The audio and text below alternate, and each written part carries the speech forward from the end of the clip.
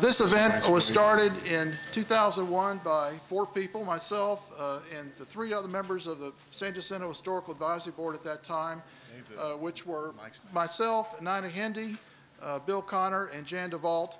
And we did this as an experiment to see if, in addition to the official ceremony for San Jacinto Day, whether there would be an interest in Houston to have an event such as this that would be devoted to an all-day event on Texas history, and in particular focusing on the Battle of San Jacinto and the Texas Revolution and Republic period. It exceeded our best expectations. Since then, we have had over 1,700 registered guests to our symposium since the first one. We brought in over 40 outstanding scholars from all over Texas, many states, and Mexico.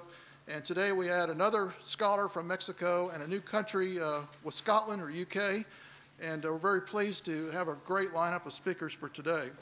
Also, one of the exciting things that we've implemented for our symposium is the offering of professional education credits for school teachers.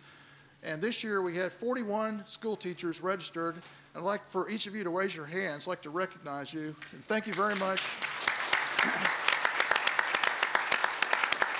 Right. Thank you very much for coming, and also for your work in teaching our kids about Texas history and the exciting things that we have to know about our great history of our state. Also, we have some very special financial sponsors I'd like to recognize. These are the Summerlee Foundation, Humanities Texas, which is the state affiliate of the National Endowment for the Humanities, Sterling Bank, and also Compass Charity. We'd like to thank each of those entities for their financial support for the symposium.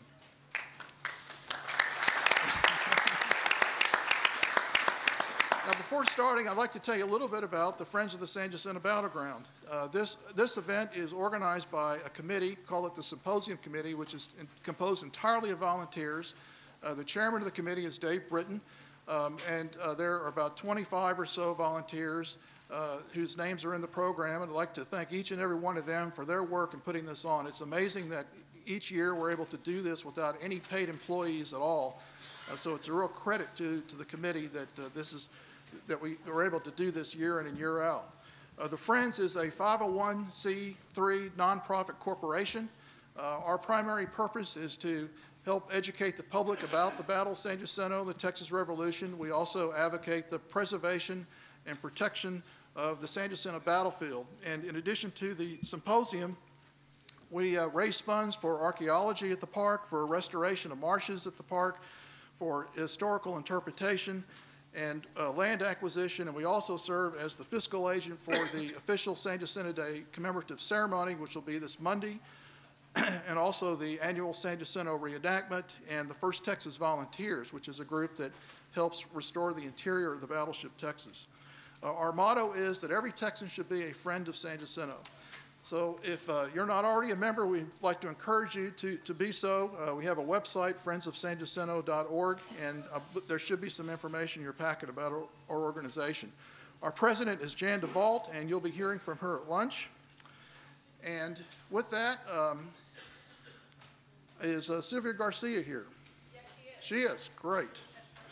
I'd like to introduce the Honorable Sylvia Garcia. She is Harris County Commissioner, Precinct 2. Her precinct covers the area of the battleground. Ms. Garcia has served on more than 25 community boards and commissions and has served as chairperson or honorary chairperson of numerous charity functions. She's one of the great political leaders of Harris County, and we're very pleased to have her give a short presentation before we begin. Also like to mention that we have another politician here, Tommy Atkinson from Bexar County, County Commissioner. So thank you very much for coming.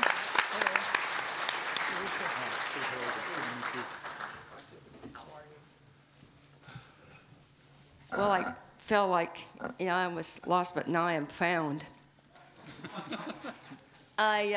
First of all, I want to welcome everybody here from Ida Harris County. Welcome to Houston, Harris County, and Precinct 2. We're glad you're here with us this morning. And for those of you from the Houston area and Harris County, let's give all our friends from outside of our area a big round of applause. And thank you all for coming. I'm glad that there's a commissioner here from San Antonio. He and I have worked together on a number of issues around the state, particularly jail overcrowding. And I'm pleased to tell me I had no idea you had interest in the same topic. So now we'll have even more things to talk about at our next conference. But what I wanted to do this morning is not just welcome you, but to just give you just a little glimpse of what we're doing up and down Battleground Road.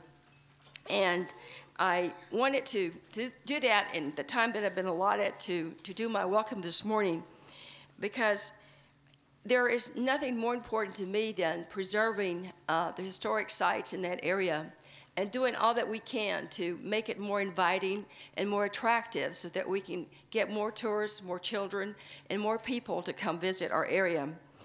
And what I'd like to talk about this morning is David G. Burnett Park, which we recently did the first phase of redevelopment. And this is what the park looks like. And David G. Burnett Park is on the North Landing and on the northern part of Battleground Road, which we will be renaming Independence Parkway. This is a portion of Independence Parkway that the county has owned for years. The southern portion is a portion that was previously owned by TxDOT, and they recently transferred the property over to our precinct. I think last time I was here, I mentioned to you about Project Stars. Can we go back to the other slide, Dustin? Project Stars. And this is the epic art that I mentioned to you all the last time I visited with you. And 2 more tanks will get epic art in about 2 weeks. So that project moves forward of putting historic art on our storage tanks in and around 225 and Battleground Road.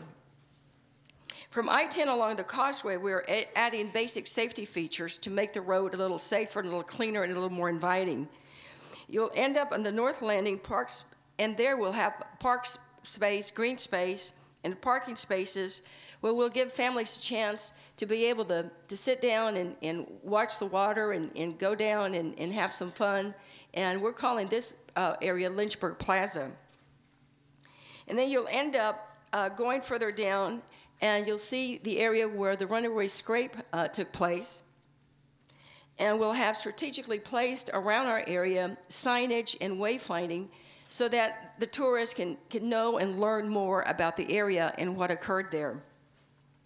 Now, the ferry takes us across the channel to the South Landing. We are already planning Juan Seguin Park. I mentioned that to you last time I was here, that we acquired some property, and that particular park has been named after Juan Seguin. Another next stop for family and visitors as they go down and travel down Battleground Road, of course, down by the battleship, we'll continue to go, and as business picks up, we'll be able to be doing a little more roadside enhancements. But that whole area between 225 and I-10, you'll begin to see more trees, banner poles, more lighting, and hopefully something more inviting for our tourists to come and enjoy and read and learn about Texas history. Again, we're doing our part in Precinct 2 to make sure that we can do whatever we can to upgrade our roads around there and make it a more pleasant stay for visitors. If y'all have any questions, I'll be around for a little while, but please know that we're working real hard to do our part to protect our history, to restore it, and to be able to pass it on. Thank you all very much.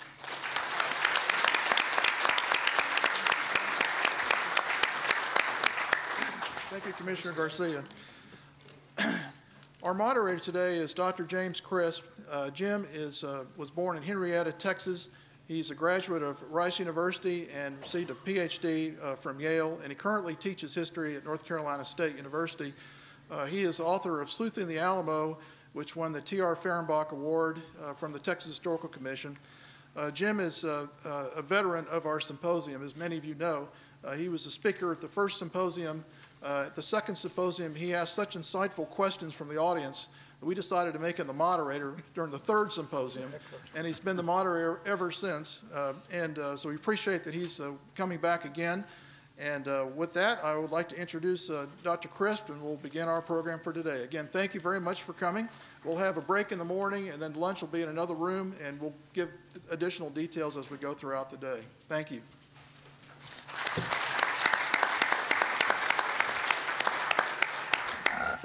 Thank you, Jeff. That was a polite way of saying I was a heckler at the second annual symposium, and I think it was Steve Harden that I was heckling, as a matter of fact. And Steve's with us here today too, and we're glad to have him. Although he, I thought you might. I thought you might. I want to begin, I guess, today in honor of Stewart Reid by quoting a Scotsman, Robert Burns. Oh, wad some power the gift to gie us, to see ourselves as others see us. And if you couldn't understand my brogue just then, it was, would some power the gift give us to see ourselves as others see us. And when we started talking about this symposium, we're going to start talking about the next symposium tonight. We usually start brainstorming these things a year in advance. Stewart's name was one of the ones that came up, and as we always try to bring new perspectives to Texas history. And certainly we're doing that this time, with Stewart casting Texas history into a much broader platform of understanding with his work on Dr. James Grant, that elusive and enigmatic person, very active and influential in the early and middle stages of the Texas Revolution. I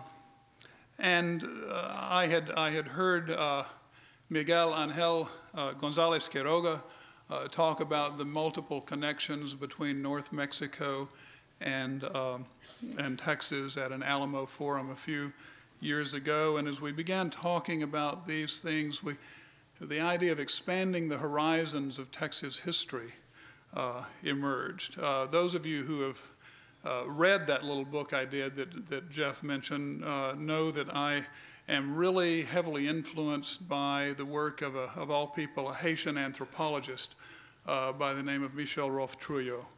Trouillot talks a lot about, he's an anthropologist who looks at historians and how history is done. And he talks a lot about the production and distribution and consumption of history, because history is a cultural activity that historians have to look at seriously. History is produced outside the classroom and outside the academy. History is produced by people like yourselves who teach and write and talk about history, or just love to read history, and you're also consumers of history. And there's a lot of contention that goes on with history. People arguing their positions. Sometimes they don't even know why they believe what they believe. They just know they believe it really strongly. Like that woman who threatened to gut me with a Bowie knife outside the Alamo one day.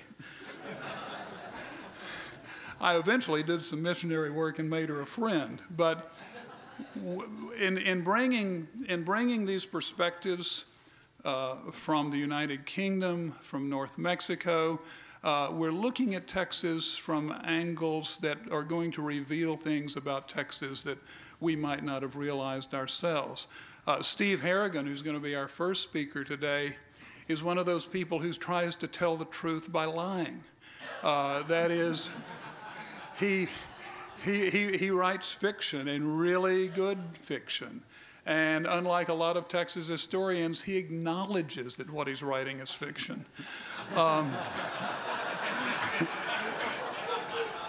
And any of you who've read Steve's novels or other really good works of art, of literature, know that there is a kind of truth that you can reach by trying to get inside people's minds and putting characters in a situation. And then if you're like most of the novelists I've talked to, they find that their characters take on a life and a mind of their own and start going in directions that the novelist never anticipated. And what Steve is going to be talking about is looking at Texas history with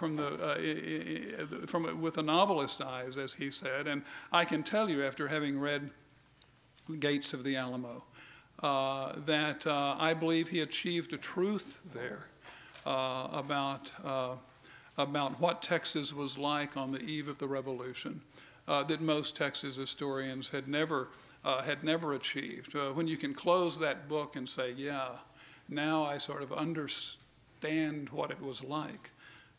then that's a level of truth that's hard to get to. And if you can get that through the documentation, that's great. If you can get it through the skills of a novelist, that's wonderful too. This afternoon, we're going to talk to a couple of people who are very much engaged in the distribution, and then from their consumers and students, the consumption of history. You know, you can have wonderful academic monographs between covers, and if they never get out to the ordinary person, you really haven't achieved what you should achieve if you're writing history. And Drianna Belden, through her portal to Texas history, using the latest technology to bring people sitting in their pajamas somewhere right up to a document that historians used to have to travel hundreds, perhaps thousands of miles to see. And to have those documents from at least 70 museums and archives there on the web for anyone to see and use and examine and synthesize, that's just a remarkable achievement. And most of us are of an age that all of this is new. All of this has come about even in the latter half of our lives, and some of us, like me, are not entirely comfortable with it, at least in terms of using it in the classroom. I use chalk as my technological device in the classroom. I'm not even comfortable with that whiteboard. I'm more comfortable with the blackboard. But Drianna is going to tell us about some of the things that she and her colleagues at the University of North Texas are doing to bring history out to the wider world. And our final speaker, or one of our afternoon speakers, our other afternoon speaker today, Betsy Davis, has been taking history to those most important consumers, and those are those fourth graders in their Texas history class.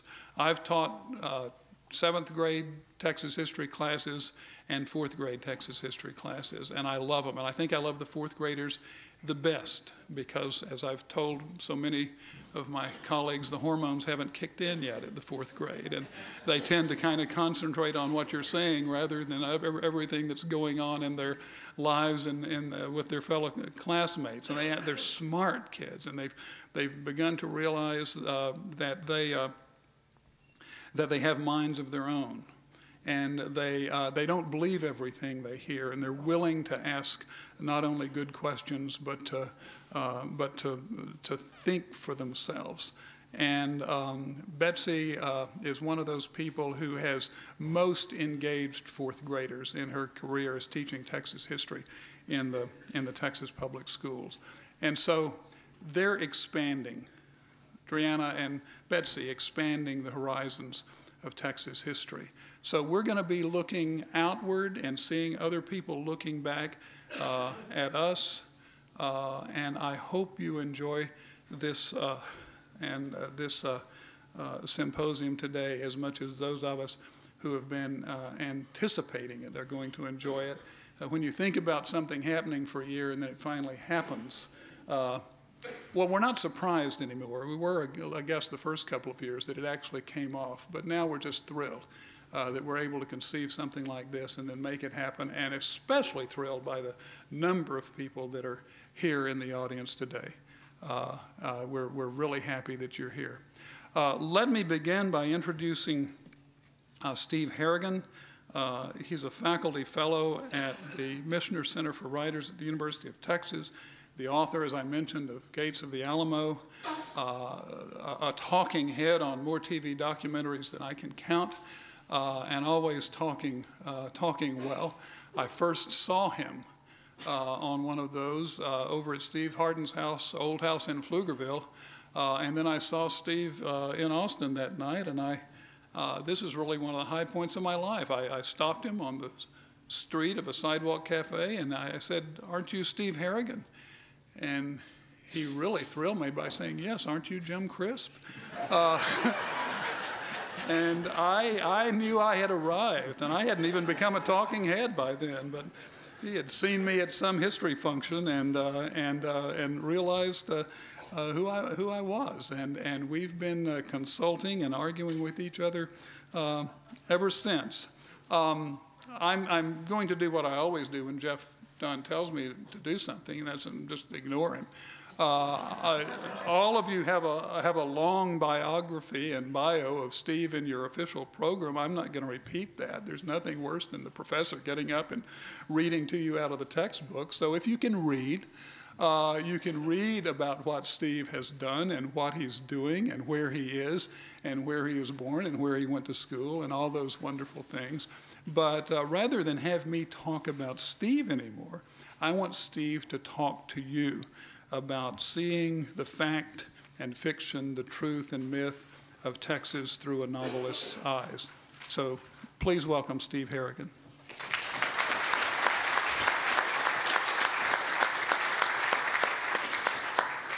Thanks, Jim. I've forgotten that moment. It was exciting for me to see the great Dr. Crisp on the streets of Austin. I'm here because of really one thing, my novel, The Gates of the Alamo, which came out in 2000, the year 2000. And during which time, or up to and about that time, I was a sort of semi-expert on the Alamo and other aspects of the Texas Revolution. That was 8 years ago. I'm no longer an expert because I haven't been able to keep up with all the information that has come out. I'm on to other projects, but I was sitting in my office the other day looking at my bookshelf and thought I would make a list, just for fun, of all the books and all that have come out that were not available to me when I was doing my research on this novel in 2000. Since 2000, here is a partial list of the books that have been published on either the Alamo, the Texas Revolution, San Jacinto, this basic area in which we're all interested in. Of course, there's the inimitable Sleuthing the Alamo by Dr. Crisp. There's just out today is General Vicente Filasola's analysis of Jose Urrea's military diary that's edited by Greg Dimmick. There's the Alamo Reader by Todd Hanson, Lone Star Nation by H.W. Brands, Lone Star Rising by William C. Davis, Sam Houston by James L. Haley, Passionate Nation by James L. Haley, A Line in the Sand by Randy Roberts and James S. Olson, Alamo Traces by Thomas Ricks Lindley, The Alamo Story by J.R. Edmondson, Sea of Mud by Greg Dimmick, The Illustrated Alamo, 1836 by Mark Lemon, Texian Macabre by Stephen L. Hardin. By the way, Steve is here. That is a terrific book for all of you who are from Houston or want to know about the history of Houston better. You got to get this book. It's about the founding of Houston. It's wonderful.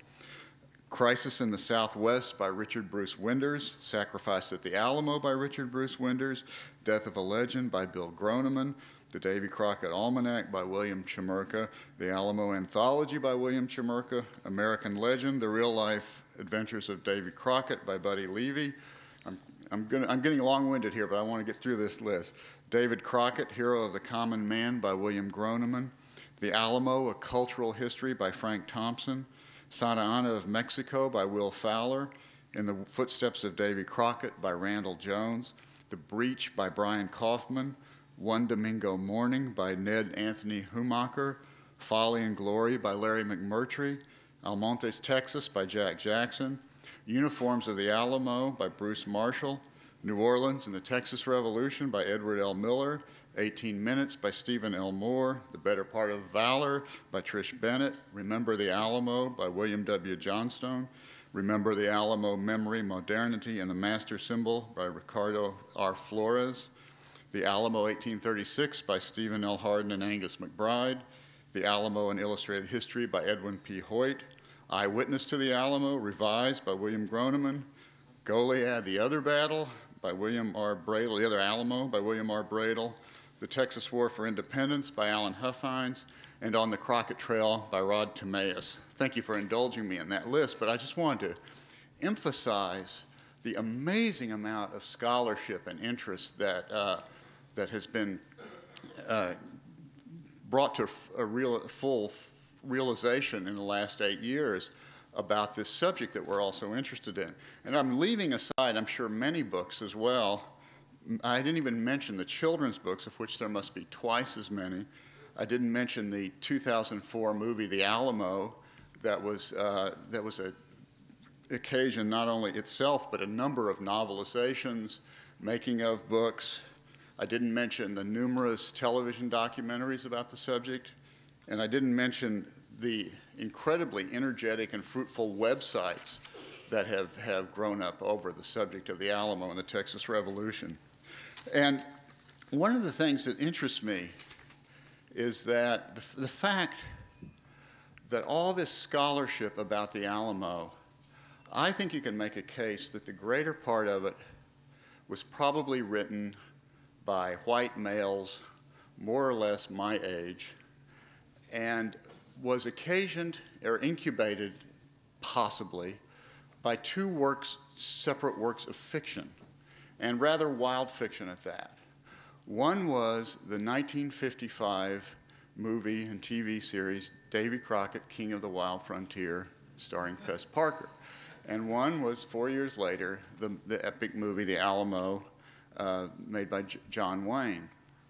I mention this because everybody I know who seems to be writing about these subjects seems to be kind of like me, kind of the same age, and we share, certain childhood memories.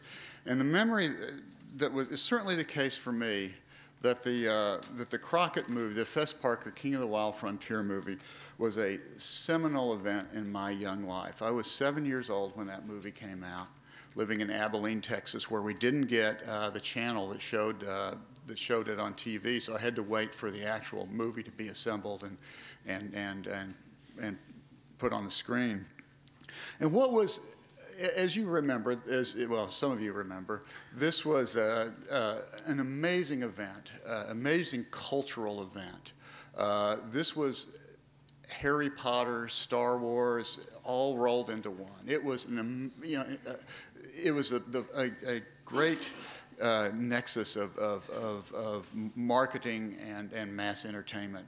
Probably for the first time in American history, there was just this collision of these two forces. And what was so remarkable, I think, about this movie, which is rather forgettable, except for those of us who can't forget it, is the final episode, Davy Crockett at the Alamo, the last third of the movie.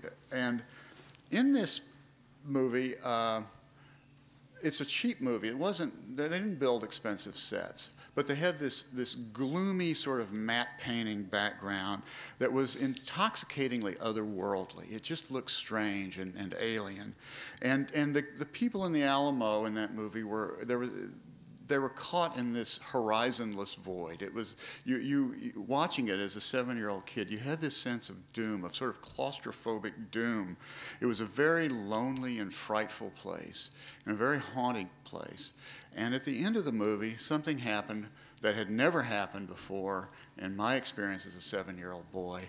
The hero died, or at least seemed to die, because the movie faded out as Davy Crockett was swinging his rifle on the Alamo ramparts as the Mexican soldados were approaching with their bayonets. And so there was this kind of hovering non-reality about that, this sense of unconcluded business and trauma that I think galvanized a generation into pushing their way into a better, clearer understanding of what these events were. The same forces, I think, were at work in the John Wayne movie, which came out 4 or 5 years later. And what I remember most vividly about that movie, A, is being let out of school to see it, and B, is watching the credit sequence, where Dmitri Tiomkin's amazingly lovely score against this beautiful matte painting of the Alamo as it was said to appear at that time. Just, again, gave a sense of a haunted palace, and it excited my curiosity about what this place was and what all these events were really about. And again, both of these movies had very little to do with the historical reality of the Alamo or the Texas Revolution. They were blatantly fiction. But one of the things that fiction can do is can spark a lifetime obsession in a reader. It doesn't have to be good fiction. Jim was kind enough to say that my book was good fiction, but there can be bad fiction that just sets you off on this path because something grabs you about that, something stirs you. That was definitely the case with me. I was an impressionable kid who grew up to be, kind of by accident, a nonfiction writer. I became a staff writer for Texas Monthly Magazine and wrote for other magazines and was always traveling around, interviewing people, absorbing information, regurgitating data. But one of the things I realized was that as a magazine journalist, the things that registered with most force to me were not facts, but feelings. When I got an understanding of what a place felt like, what a person felt like, when I could empathize with their situation in a way that was visceral and clear to me, then the story became alive. But facts themselves were just facts.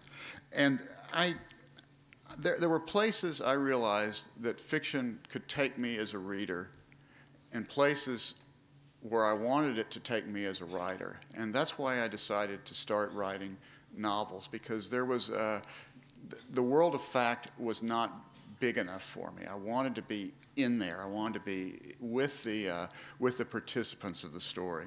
And there's a interesting and eternal debate over how much responsibility a fiction writer has when it comes to historical reality. Not much, actually, is the basic answer, as anybody who's ever seen a Hollywood movie knows.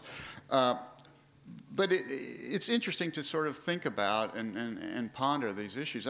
I was reading not long ago the fourth volume of Larry McMurtry's Bender saga, which is this epic, 4-volume novel about the American West. And the concluding volume, and some of the concluding scenes take place at the Alamo. And in this book, at the end of it, there's a major character, Lord Barry Bender, who is meeting with Stephen F. Austin, Davy Crockett, and Jim Bowie at Washington on the Brazos at a dance that Austin is giving before Crockett and Bowie are to leave for the Alamo. And one of this Lord Barry Bender says to Crockett, "It stirs my blood just to think of a good fight. Can't wait to see action, in fact. The blare of bugles, the thud of cannon. Bowie and Crockett and I will go tomorrow. Crockett assures me it will be just a skirmish, be back in a day or two. The place is called San Antonio." And then somebody asked Crockett, to explain more about what's going on in San Antonio. And he says, "Oh, we won't have much of a scrap in San Antonio." And she asked, "Why not?" "The big battle will be farther east. Sam Houston's over on the plain of San Jacinto getting ready. He'll show General Santa Anna what's what, no question of that." And so Crockett and Bowie ride off to the Alamo, and the siege takes place, and apparently during the last hours of the siege, McMurtry writes that there had been 1,000 Mexican casualties, and there were Mexican bodies all heaped up, piled in heaps in the mission courtyard. This is before the final assault. And when the assault comes, Jim Bowie is described up and whirling like a dervish, jabbing and striking with his big knife. And at the very end, Lord Barry Bender, he's about to be run through by a Mexican soldado, and he yells at him, "I'd speak to somebody about those uniforms. They make you look like clowns." This is just before he's about to be stabbed. Now, I guarantee you that Larry McMurtry knows for a fact that Jim Bowie and Davy Crockett and Stephen F. Austin were not at a ball in Washington on the Brazos, several weeks before the Alamo. He knows that Sam Houston was not laying a trap for Santa Anna in San Jacinto. He knows there were not 1,000 Mexican casualties even before the battle. There weren't 1,000 Mexican casualties after the battle. So he made a very informed and I think respectable and defensible position that history for him was just going to be a jumping off place. He was going to use this information as he saw fit as a novelist. He has done that from Lonesome Dove on, and it has served him very, very well. But there are different, when I started to think about writing about the Alamo, my attitude was different. For one thing, I knew this was going to be a very long book, and I knew that the readers would be annoyed with me if I wrote a book of that size in which the factual elements were not reliable. So I set myself this vow of historical credibility. I wanted to create as much as I could, an airtight historical background for the fictional characters that I was going to create and plug into it. I had no idea how to go about learning enough about this period of Texas history. I was a journalist by training, by experience. I'm not an historian. But one of the good things about being a journalist is that you learn very early on not to be shy about picking up the telephone and calling the people who already know the information that you need. So when I got started on this, I read all the books that were then available, and then I called the authors of those books, those who were still alive. I called Steve Harden, I called Jim Crisp, I called Tom Lindley and Alan Huffines, a number of very well-known names in this field, and I asked them the questions that I needed to know based on the research I had done.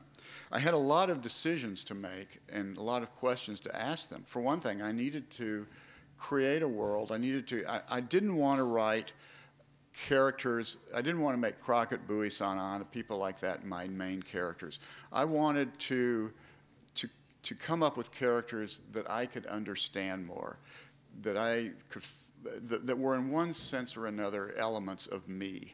I wanted characters who were ambivalent and conflicted, maybe not so heroic, maybe not so sure of themselves. And so I began to create people through whose lenses and through whose experiences we might be able to see the events of the Alamo in 1836 in a slightly different way.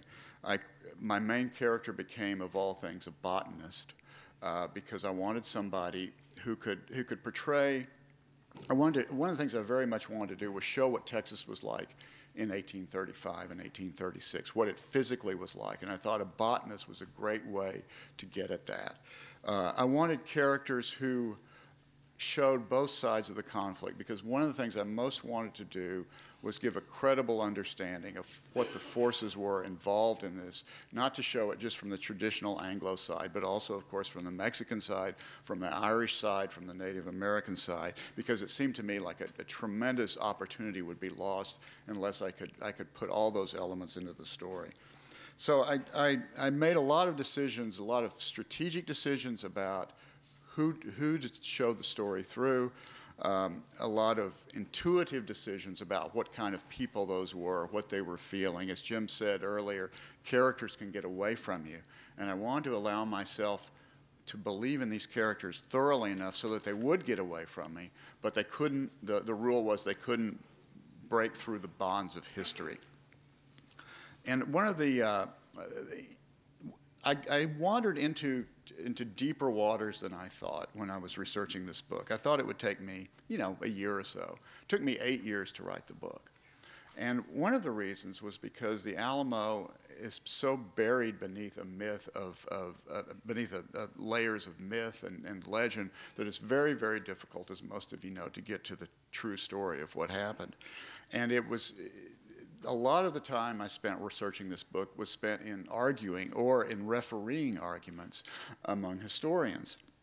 There was many of you know about the narrative or the diary or whatever you want to call it of Jose Enrique de la Peña, the Mexican officer who states in his narrative that Davy Crockett was captured and executed at the Alamo.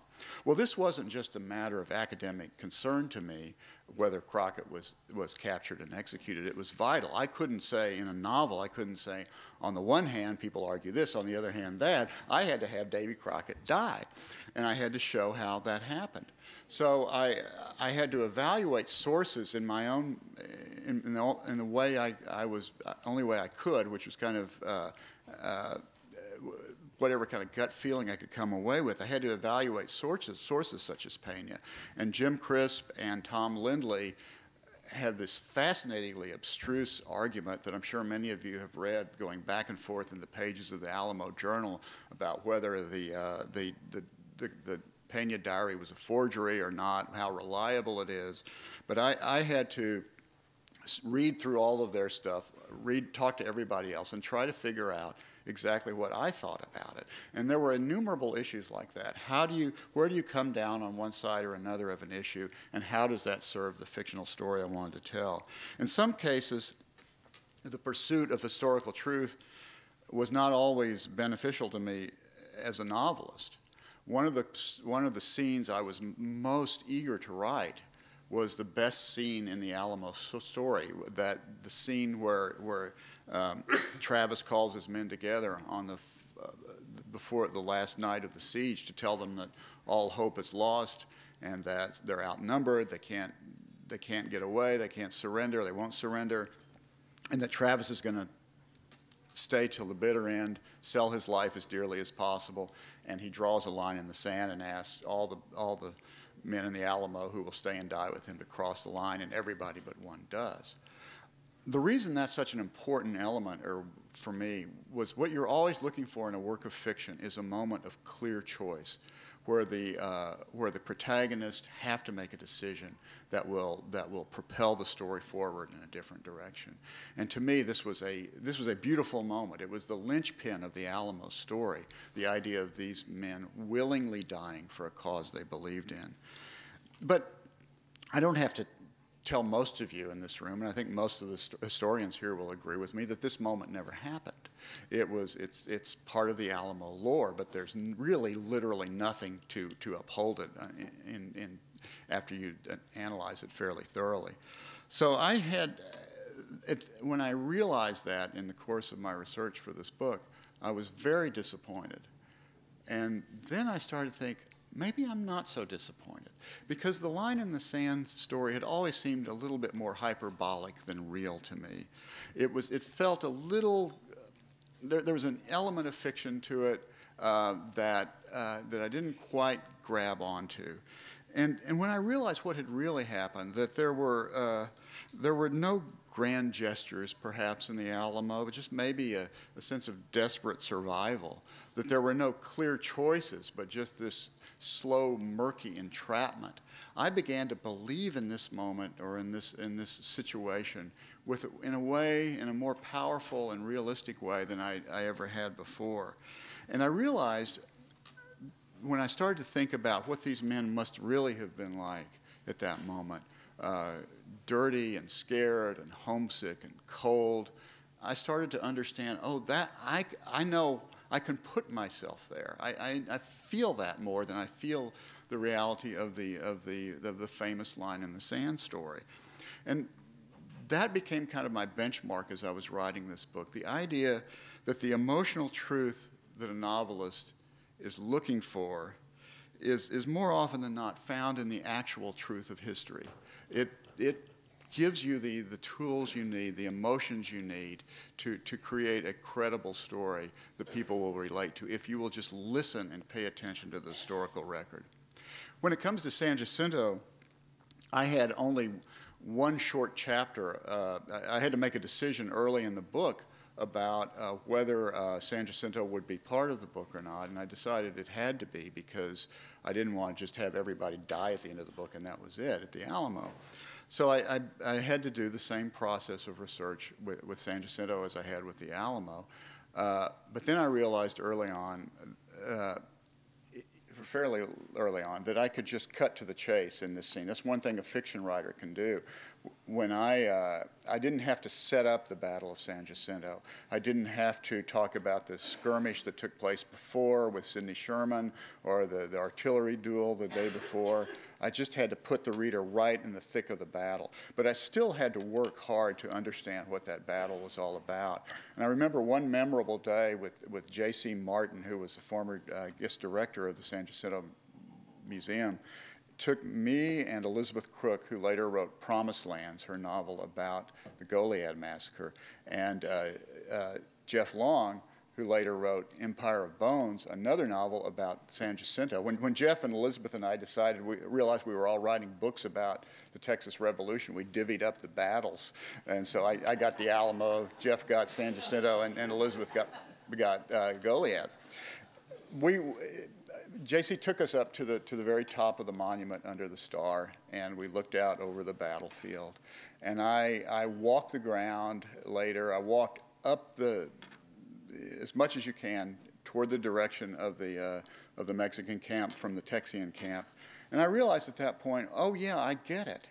I had never understood before how the Texians could have surprised the Mexicans, given that everybody knew where everybody was, and it was because of that rise of land, which is now somewhat obscured. And that walking the ground was the most important aspect of learning about the Battle of San Jacinto.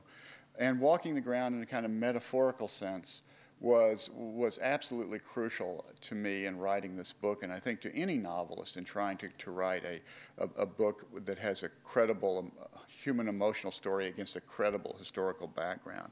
I had not just to read about Brown Bess muskets and what it's like to carry one up from northern Mexico. I had to hold one in my hands and see how heavy they were. I had not just to read about Travis's letter from the Alamo.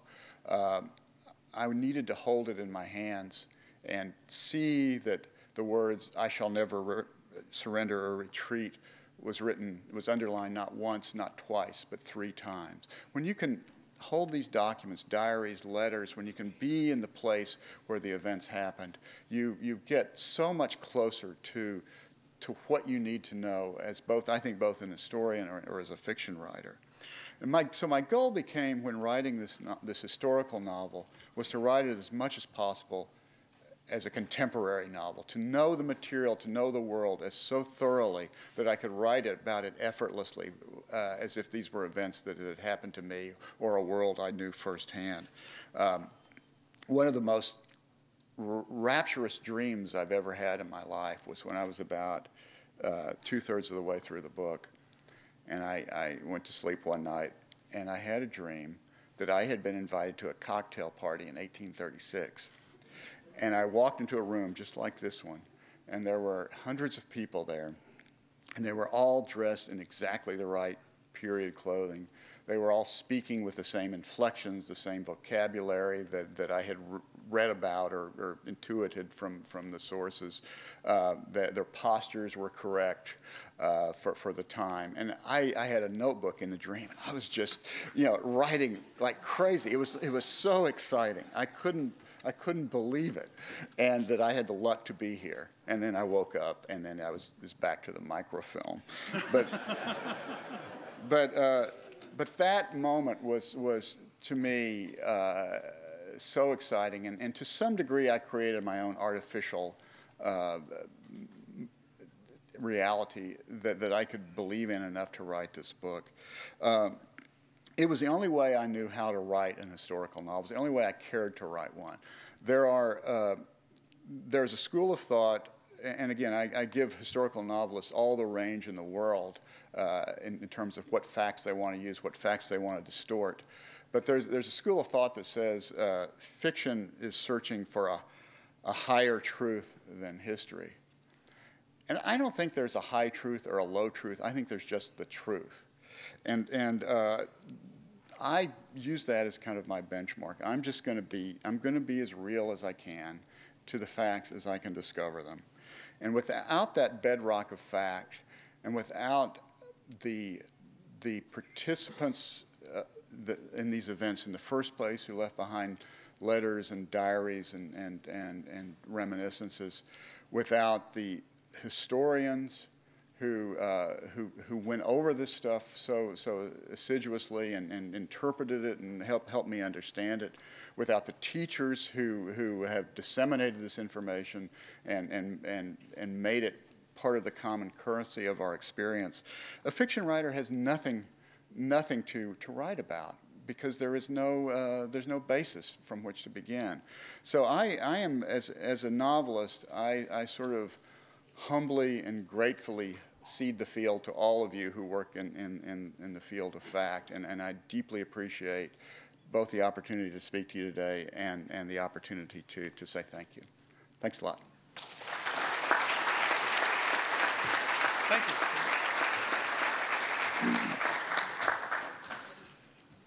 One of the great things about coming to the San Jacinto Symposium is that you not only have the ability to listen to these people firsthand, but also to ask them questions.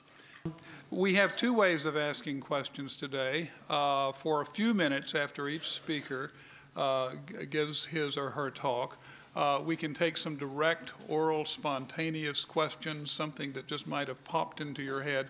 And Jeff, I believe we have microphones, is that correct? Where are they located? On the side? Is there one on the other side as well? Or just the one here? Well, there's one here. I know that for sure. If you have a quick question for Steve, you could make your way there. Of course, we don't have a lot of time for these, but we do have these yellow sheets. And these yellow sheets are here for the question and answer session that comes at the end of the day.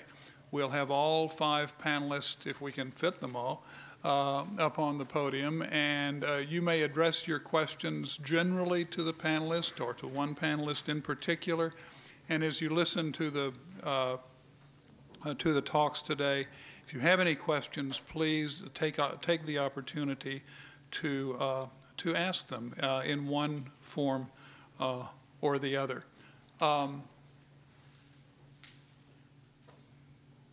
I have a question for Steve. I don't see anyone at the microphone yet.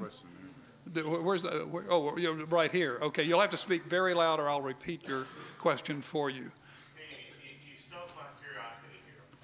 The story of Travis drawing the line in the sand with his sword, Frank De La Teja and I were talking about that one day, and he said it's one of those stories, if it isn't true, it ought to be true.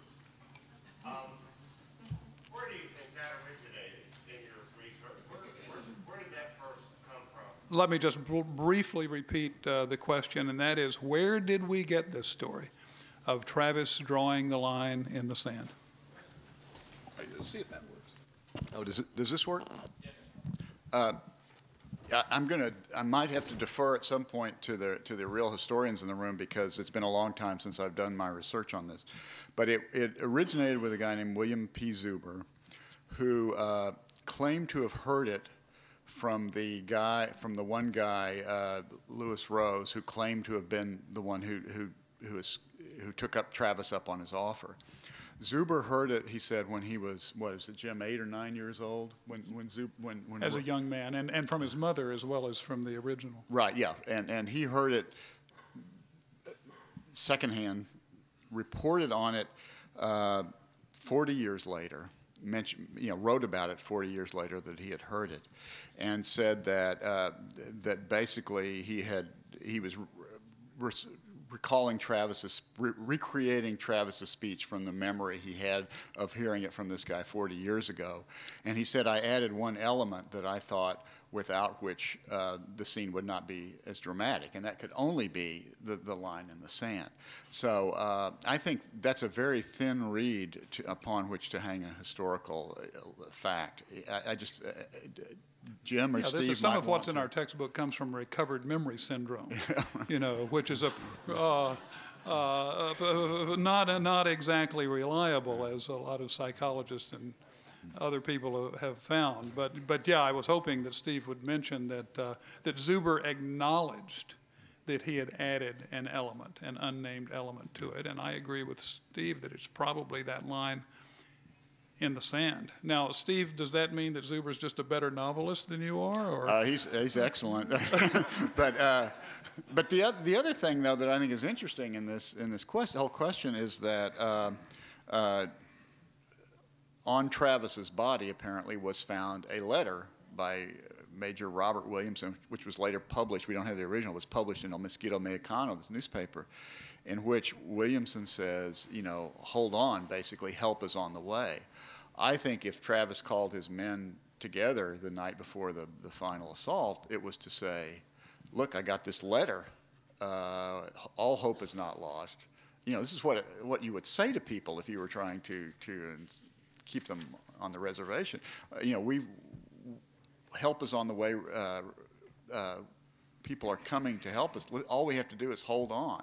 I think that was probably the tenor of the conversation. Rather than one of despair, it was probably one of hope. Were there any other questions from the audience? Dr. Chris, Yes. on this same issue, did Susanna Dickerson or any other survivor of the Alamo ever speak to this issue? To the line in the sand? Yes. I don't think so. Not Steve. directly, no. I mean, there were, I think people have inferred from some of her statements that there might have been such a moment, but I don't recall that she ever said anything. I think it's all from Zuber. John, are you going to the microphone? Yeah. Wonderful.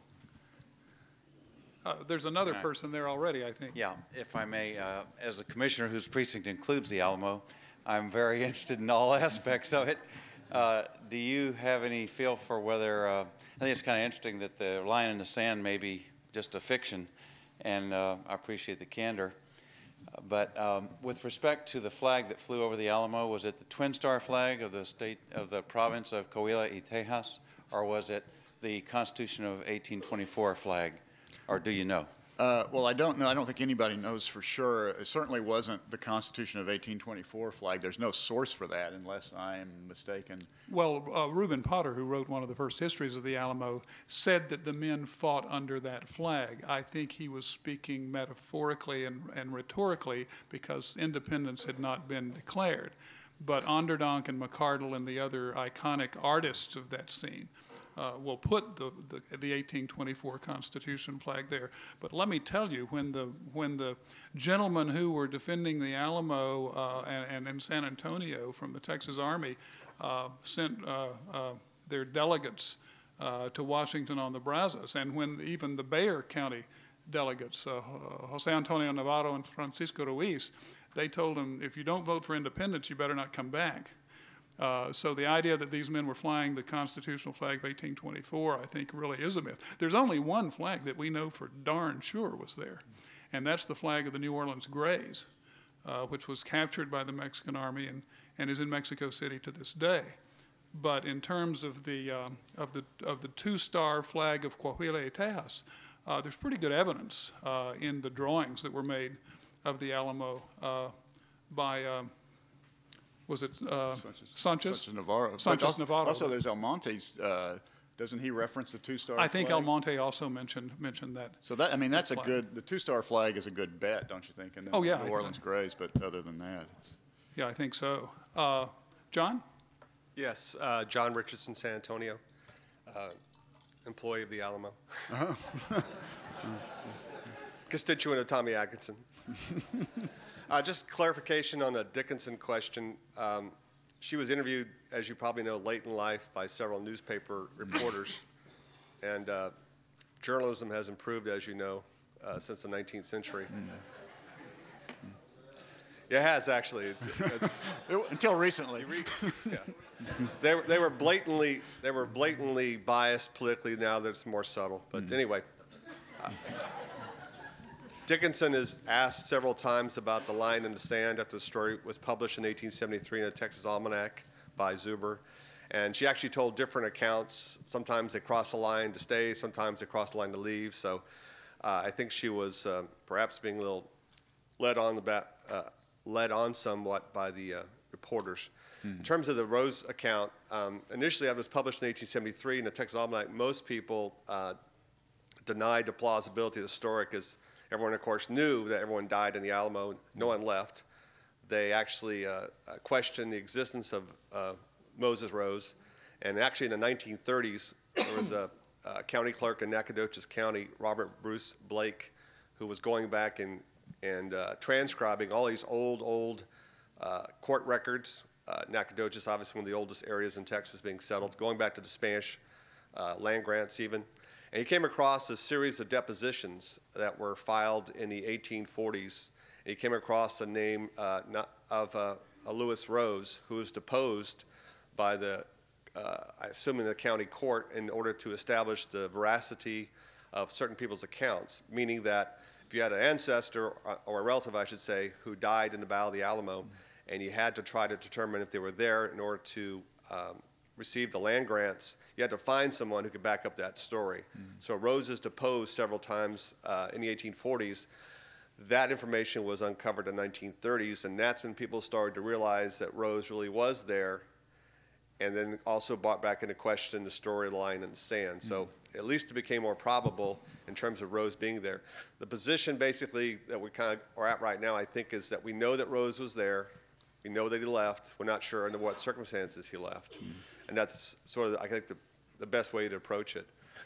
In terms of the letter, quickly, written by Robert Williamson, the first part of the letter says, by the time you read this letter, 60 men will already be there. Of course, that's another topic for conversation. Did those 60 extra men get there? And that's obviously, as most people know, it's been a question of debate also recently.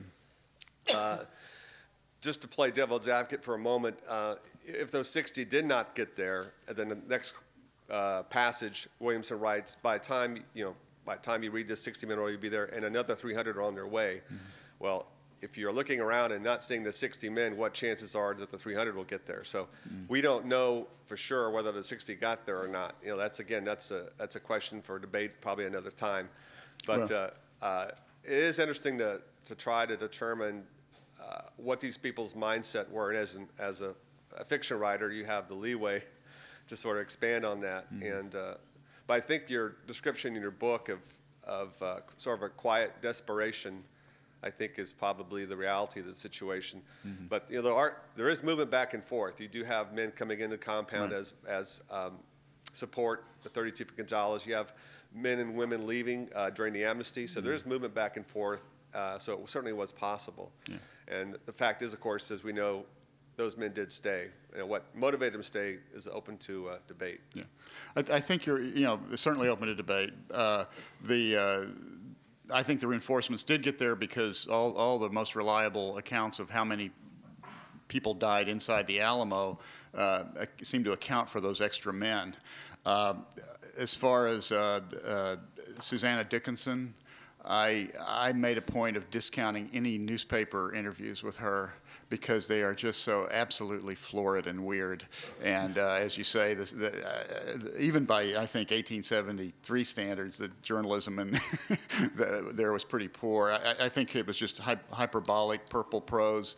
I made a point to give a lot of credence to her 1876 testimony to the Adjutant General's office, which seems extremely sound to me and clear. As far as Louis Rose, that's a whole can of worms. Again, it's been 8 years for me, and I'm sure you've read Alamo Traces by Tom Lindley, where he goes into that in huge detail. I can't remember, frankly, all the back and forth about whether Louis Rose was really Stephen Rose or this and that, but if anybody wants to investigate it further, that's probably the best place to start. Yeah, there are a lot of cans of worms out there, and we're not going to open any more of them just now.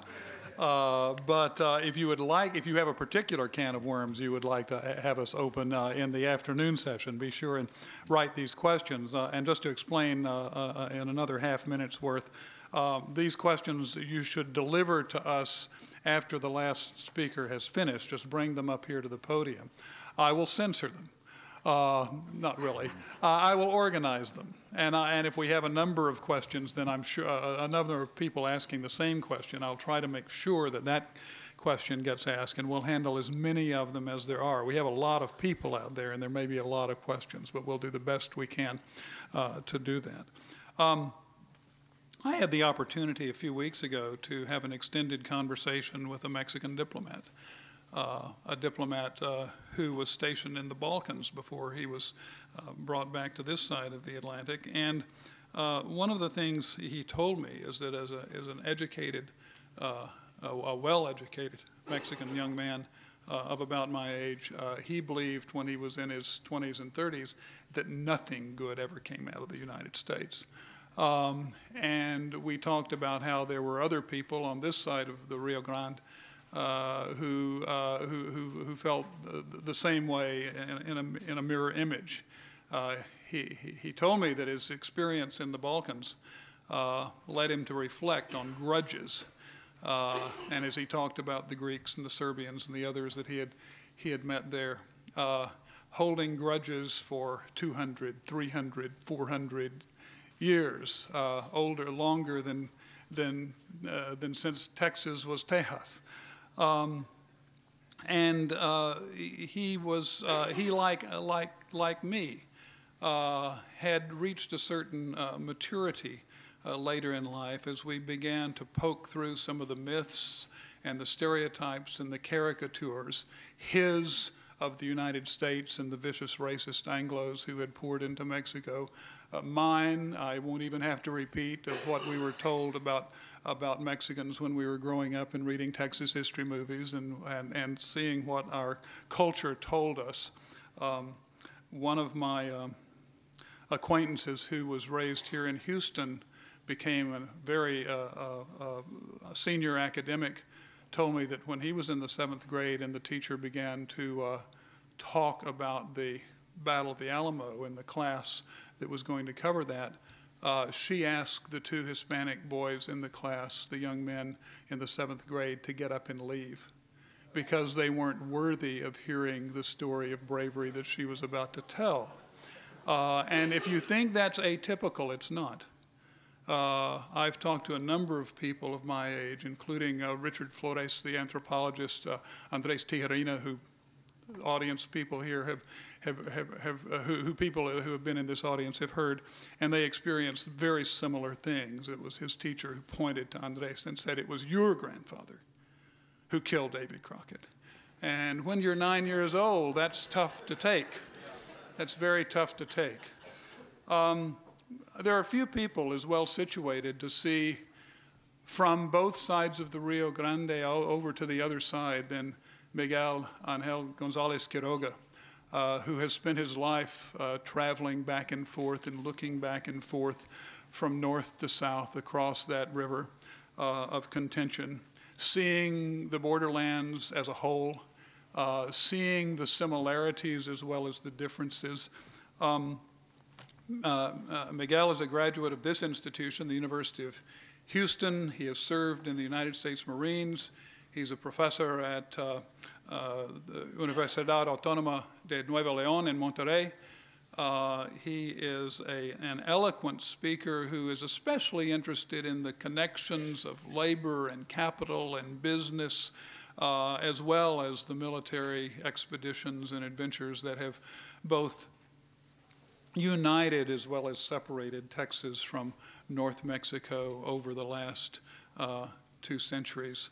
And without further ado, I would like for him to come and speak to us on commonality and conflict, Northeast Mexico and the Texas Revolution and Republic, 1835 to 1845. So please welcome Professor Gonzalez-Quiroga.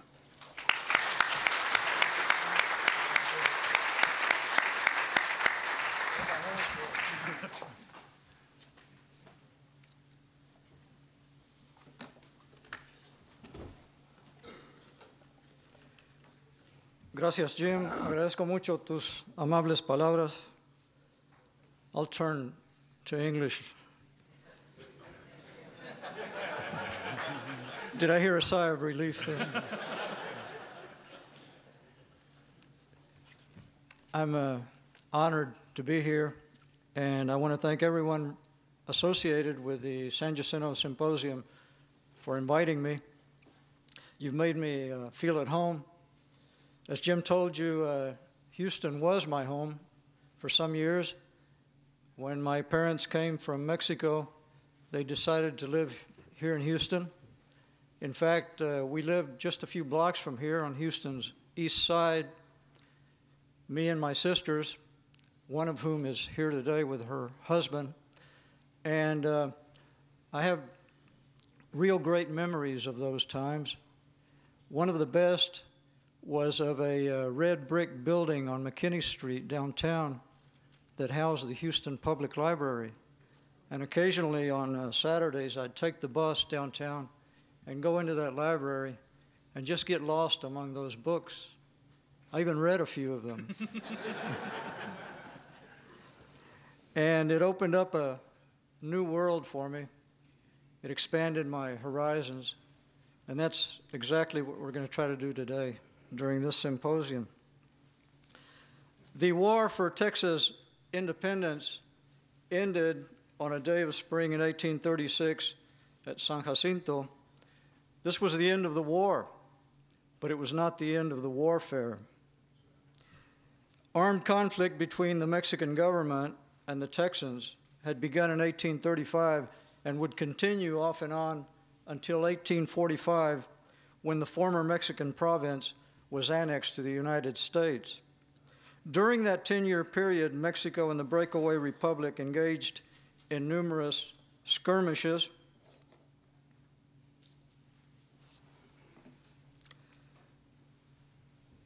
Many battles that kept the border region in a state of turmoil. The Santa Fe, Somerville, and Mier expeditions carried out by the Texans between 1841 and 1843, and 2 attacks on San Antonio by the Mexican Army in 1842 were only the most visible episodes in a state of continuous conflict. Now, this is hardly an auspicious setting in which to render an account of the multiple ways in which cooperation developed between Anglos and Mexicans, but that's precisely the aim of this presentation. Anglo settlers, merchants, and politicians harbored objectives that converged with those of the Mexican residents of the border region to form a commonality of interests that promoted cooperation between the two races. Amidst the conflict, they established mutually beneficial relations and interactions in such diverse areas as land speculation, the defense of federalism, and commerce. And many of these relations and interactions occurred in a region of northeast Mexico, including Tamaulipas, Nuevo León, Coahuila, and part of Chihuahua. The pattern of collaboration was established as early as the 1810s during the independence movement in New Spain. American and European merchants, captains, speculators were eager to serve the rebels and obtain profit through the use of boats and the sale of arms and munitions. Many of these activities were orchestrated by the New Orleans Association, made up of merchants and lawyers. I can't believe lawyers would do such a thing. Can you, Jeff? This group was involved in financing parts of the Hidalgo Revolution in Mexico, and these early signs of cooperation would be repeated often and reveal a willingness by members of both races to set aside their mutual mistrust when a beneficial operation or transaction could be carried out. An area where Anglos and Mexicans found common ground before Texas independence involved the colonization of that province. Now, this process is well known, especially after the meticulous research of Mexican historian Miguel Soto, who was here a number of years ago. So I'm not going to go into the details. Sufficient to say that the colonization laws, especially that of Coahuila y Texas, were very generous, attracting many settlers, adventurers, and speculators. Mexican nationals, like the ones you see here, Lorenzo de Zavala, José Antonio Mejía, and José María Carvajal, participated with Americans like Joseph Verlaine, David Burnett, and Joel Poinsett in schemes like the Galveston Bay and Texas Land Company in order to make a profit. Now, the actors involved in this colonization process, the national and state governments, the settlers, and the speculators, were all following a script called self-interest, some of them unaware that forces were being set in motion that would lead to Texas independence. Apart from economic interests, the 3 Mexican participants in the Galveston Bay Company, Zavala, Mejia, and Carvajal, also had a political agenda. All three were committed Federalists who embraced the cause of the Texans when they rebelled against the centralist government imposed by Santa Anna in 1835. Federalism provided another area of commonality between Anglos and Mexicans, and two episodes, the Texas Revolution and the Federalist Wars of 1840 in Mexico's Northeast, provide insights into the ways in which Anglos and Mexicans sought to unite in a common cause. The commitment to federalism among Mexicans of the Northeast and Texas was strong. Jose Urrea, one of Santa Anna's leading generals during the Texas Revolution, found strong support for the Constitution of 1824 and a willingness by many to take up arms and join the Texans. Members of the Texas Mexican elite, like Jose Antonio Navarro and Erasmo Seguin, believed that centralism was a threat to their economic and political interests, and they did not wish to have a central government in Mexico City or a state government in Saltillo control their province and prevent its development. In late 1835, when they still believed that the Texans had no other agenda than the defense of the Constitution of 1824, Mexicans joined in the siege of Béjar, providing men, supplies, and ammunition to aid the Texas rebels. In a like manner, many Anglo-Texans held that it was strategically advantageous to join with Mexican Federalists in their struggle against Santa Anna, since this would strengthen their own cause. This line of thinking is reflected in the expedition of James Grant and Frank Johnson, which included Mexican Texans under the leadership of Plácido Benavides of Victoria. Now, Stewart Reid, a little bit later on, is going to talk about this, so I'm not going to invade his topic. But two observations are worth making. The Texans sought an alliance with Federalists like Antonio Canales and Vital Fernandez, both from Mexico's Northeast, in order to combat Santa Anna and the centralist government. And second, each of the actors had their own agenda and pursued his own particular interests. Grant had his, and his Texan and Mexican followers had theirs. They all used federalism as a pretext to mask other ends. Another attempt to unite with Mexican Federalists was made during the Tampico expedition, which was supported by New Orleans merchants sympathetic to the Texas cause. The expedition was led by Antonio Mejia. This Cuban-born Mexican Federalist was part of a community of exiles in New Orleans in 1835 that included Valentin Gomez Farias and Jose Maria Carvajal. Mejia organized an expedition to Tampico in November 1835, which included about 150 Anglo adventurers in an attempt to provoke an uprising of Mexican Federalists against the government from Veracruz. Historian Eugene Barker has written that if Mejia's expedition had succeeded, it may have changed the course of events because Texans might have allied themselves with Mexican liberals. Unfortunately, the expedition was a dismal failure. Mejia overestimated the level of support his Federalist call would generate and underestimated the degree of rejection that the Anglo participants of his expedition would cause among the Mexican population. The Tampico expedition also reveals a large dose of deception by the participants. Mejia did not inform many of those who participated of its true nature. Edward Miller believes that many of the men who went with Mejia believed they were going to Brazoria, not Tampico. These men were, according to Miller, little more than cannon fodder for a cause that many of them neither understood nor supported. The merchants who promised support to Mejia were not sincerely interested in promoting Mexican federalism because they were less concerned with who was in charge in Mexico than they were with their own profit-making motives. They provided financial assistance on the condition that it be used to promote Texas independence. According to Miller, these merchants were not interested in rescuing Texas from a centralist despot. They represented an American attempt to seize Texas from Mexico altogether. The Texans continued to woo support in Mexico and shroud their movement in a Federalist pose until December 1835. The delegates at the consultation at San Felipe, in an attempt to attract Federalist support in Mexico, expressed in an enigmatic way that they would continue as part of the Mexican nation if it was governed by the Constitution of 1824. Randolph Campbell asserts that by this time, most Texian leaders had independence as their ultimate goal, but they saw the need to build strength before making an actual declaration. The consultation established a provisional governor and a general council, and a dispute emerged between these two with respect to the aid that would be given to General Mejia, who was offering his support to the Texans after his failed Tampico expedition.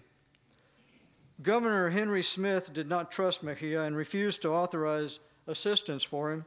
The General Council strongly disagreed with that position at a time when the Texans were still trying to find support from Mexican Federalists. Mejia finally gave up and returned to New Orleans. Miller says that this signaled the beginning of the end of the cooperation between Texian leaders and Mexican Federalists. Despite the mistrust generated by this first collaboration between Anglos and Mexicans, members of the two races came together once again 4 years later during the Federalist Wars in northeastern Mexico. General Jose Urrea, who had converted to Federalism, led a revolt in Tampico in October 1838, and it quickly spread to the border region where it was embraced by local elites. The uprising had its roots in the rejection of centralism. The protectionist policies of the central government and the inability of the Army to defend against Indian attacks further alienated the residents of the border region and drove many of them into the arms of federalism. Antonio Canales began the revolt in Tamaulipas and soon looked to Texas for support. By May 1839, Anglo-Texans were participating in the armed conflict. 25 Texans were among a Federalist force that attacked Monterrey and then Saltillo. In September, Canales included a party of 180 Texans led by Reuben Ross and Samuel Jordan on his attack of a centralist force near the Rio Grande town of Guerrero. This was the Battle of El Cántaro, known in Texas as Alcantara, and it resulted in a resounding Federalist victory. But Canales did not capitalize on this success. He tried and failed to take Matamoros and finally ended the siege of the city, which infuriated some of the Texans.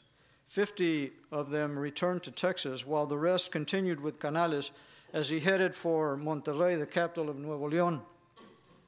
Thinking that the city was poorly fortified, Canales attacked Monterrey in late December but was beaten back by Mariano Arista.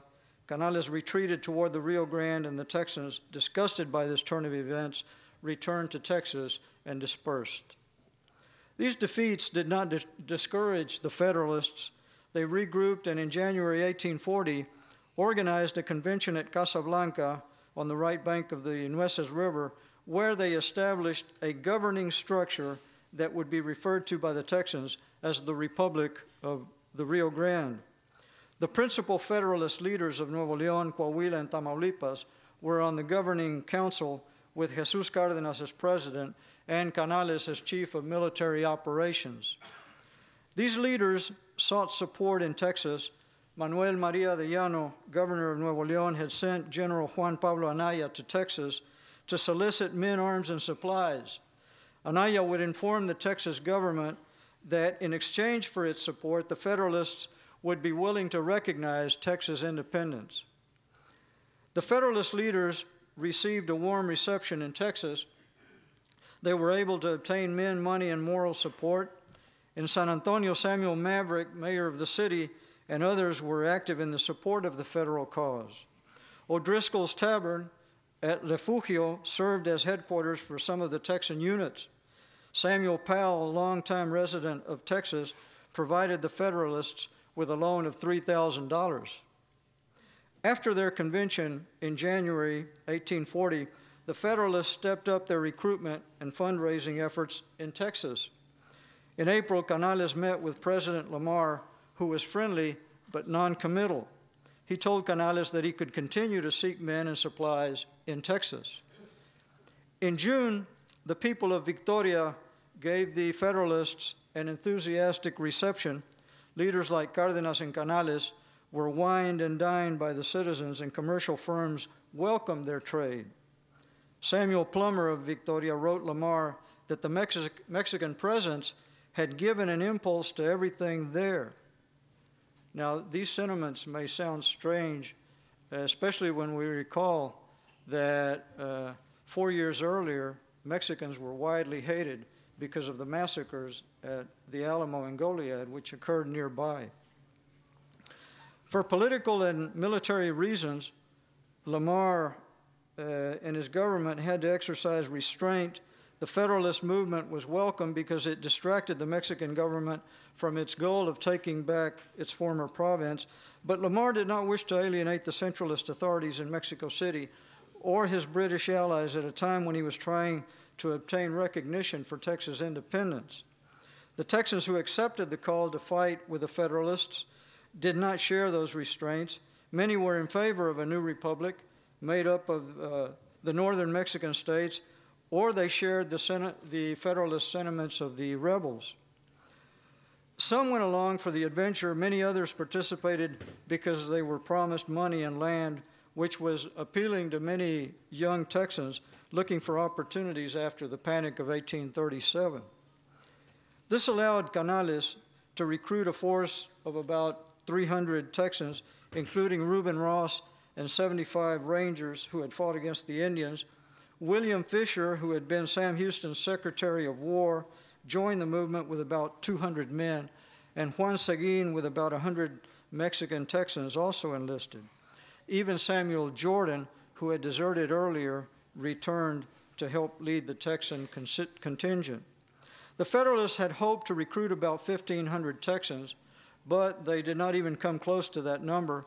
The total fighting force, including Mexicans, Texans, and Carrizo Indians, was about 1,000, and they were no match for a centralist army, which had recently beaten back a half-hearted French invasion and which was now ready to turn its attention to the border region. By the middle of 1840, Arista had most of the region under centralist control and was combating isolated pockets of resistance. The fear of failure provoked dissension among the Federalists, and especially between the Texans and the Mexican leaders of the movement.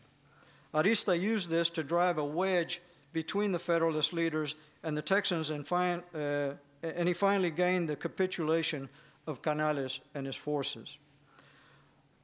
Although the Federalist movement went down to defeat, it had benefits for some. For Texas, it gained an interval of peace.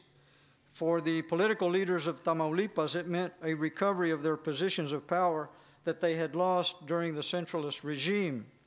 The Mexican government had to negotiate with regional elites like those of Tamaulipas because Texas independence had given Canales and other leaders a sword to blandish against their own government. Their objective was not to form another republic like Texas, but to have a greater leverage and power within the Mexican Federation.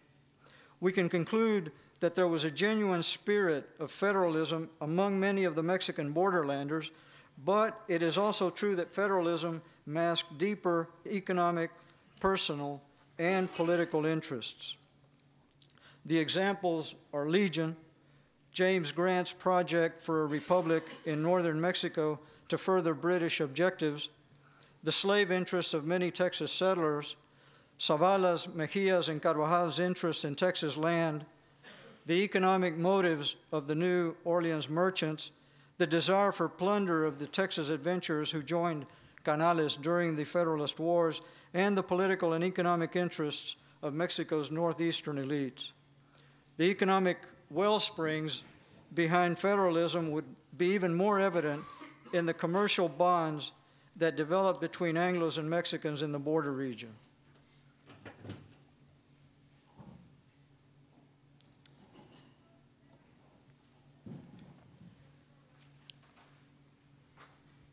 Commerce was a crucial part of the colonization of Texas. Stephen Austin was convinced that the trade of Santa Fe and Chihuahua could be better served by the ports of Texas, as it would be much closer to Chihuahua than Missouri. And he also knew that Mexican markets were the best for Texas products. He gave an example. A fanega of corn, which is about 55 liters, could be sold in Mexican markets for between 4 and 6 times more than in New Orleans. But the strongest attraction of the Mexican trade was silver from the mines of northern Mexico. The scarcity of silver in Texas and the U.S. Southwest made this a highly valued commodity, which was required for all types of transactions. Through Santa Fe and later through Matamoros and the ports of Texas, a stream of silver flowed from the mines of Chihuahua and Zacatecas and was conveyed in the crude transport of the period to the United States. We could paraphrase Homer and say that these were the mines that launched 1,000 wagons. The Mexican trade was a powerful magnet, pulling toward it many Yankee and European merchants like Charles Stillman and José San Román, who gravitated to the region of the lower Rio Bravo, especially after the opening of Matamoros as a port in the early 1820s. These merchants had the same goal as the land speculators, to make a fortune. The area in which they chose to settle and do business became a sort of a middle ground between Anglos and Mexicans during the first half of the 19th century. Matamoros was one of 7 towns along the Rio Grande called the Villas del Norte, which also included Reynosa, Camargo, Mier, Revilla, Dolores, and Laredo. Their great distance from the center of power in Mexico City and their proximity to Texas and its commerce conditioned the way in which the vecinos, or residents of the villas, identified themselves between regional and national loyalties. And this, of course, would be crucial in defining their attitude toward the growing Anglo presence in the region. Geography and climate made the Mexican Northeast ideal for stock raising, and this became the principal economic activity. The Villas del Norte exported salt, livestock, and hides, while importing corn and foodstuff. The annual income from cattle and other livestock was close to 2/3 of the total revenue for the province. But this commerce ran into a stone wall. The central government banned some products and placed high tariffs on others, and this drove the residents of the villas to resort to smuggling on a massive scale. The illicit trade brought together Mexican nationals and foreigners. Some of those foreigners began to establish roots in Matamoros among the Mexican population and even to marry into prominent Mexican families. The Mexicans who participated in the contraband trade included muleteers and cartmen, as well as landowners who cooperated with the smugglers by hiding the contraband on their ranches. Many government officials were involved or chose to look away. So both as participants or consumers, most members of society were involved, and smuggling became quite an accepted occupation. Through actions like these, Mexicans of the Northeast were pulling away from the centrifugal force of the national government and gravitating toward the irresistible pull of the American economic orbit. This movement had begun during the late colonial period, and it accelerated after Mexican independence. This process redirected traditional trade routes toward the north through Matamoros and its connections with Texas ports and New Orleans. But it also reconnected them toward the interior routes, which connected towns of northeast Mexico with San Antonio, the most populous commercial center of Texas, and the Villas del Norte served as intermediate points for this trade. As military commander of the northern provinces in 1827, Anastasio Bustamante provided military escort to the merchants from Coahuila, Nuevo León, and the river settlements who transported their goods in convoys that left Laredo 3 times a year on their way to Béjar. David Weber has written that by the 1840s, the region had become dependent on the United States for markets and merchandise, just as in another time it had depended on the center of New Spain. But the Noristenses, or the residents of the Northeast, drifted further away from the national mainstream for another reason. They were increasingly alienated from the central government, not only because of its commercial policies, but also due to its actions during the War for Texas independence. The Noristenses were sorely afflicted during the war because of the militarization of the border region and the harsh demands placed upon them by the national government and its advancing army. They were ordered to provide men, transport animals, provisions, and money. Oftentimes, the army simply ransacked towns and haciendas. The division commanded by General Joaquin Ramirez y Sesma was brutal toward the population. As it crossed through Nuevo León on its way to Texas, it took what it wanted and committed so many outrages that it was likened to a plague of locusts. The demands of the Texas campaign provoked economic hardship on the population as oxen, mules, and horses that were needed for agricultural production but also for commerce were taken by the army. The increase of Indian depredations during and after the Texas Revolution was perhaps the reality which most afflicted the Noristenses. At the same time, in fact, in the very same moment that the army of Sam Houston was rushing across the fields of San Jacinto, some 300 Indian marauders were galloping through the ranches of the Rio Grande, leaving a trail of death and desolation. Santa Anna became aware of this. The problem in dramatic fashion was posed to him as he passed through Laredo on his way to San Antonio. City leaders explained to the general that the threat of Indian attack had become a frightening reality because the garrison was pulled away to fight the rebels in Texas. 26 persons had been killed during the previous 12 months and more than 1,000 head of cattle stolen. According to Gilberto Hinojosa, Santa Anna neither replied to their requests for nor sent reinforcements.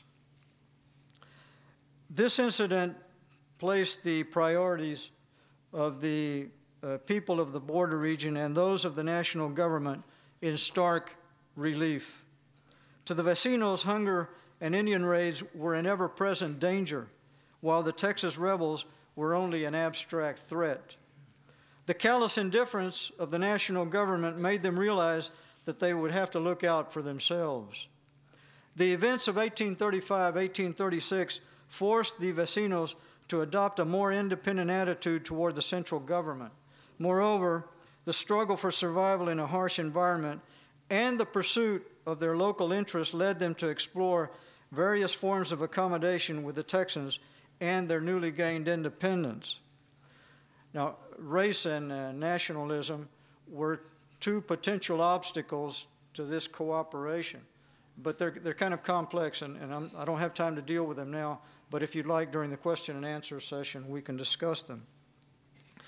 But despite the hostility and conflict between Texas and Mexico, during the years of the Texas Republic, many Mexicans continued to trade with their Texan neighbors as they had done before the separation of Texas.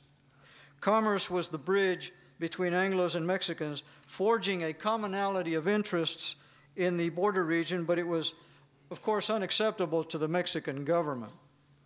With a state of war existing against the rebel republic, it was natural that the government would prohibit trade with Texas and punish those who disobeyed.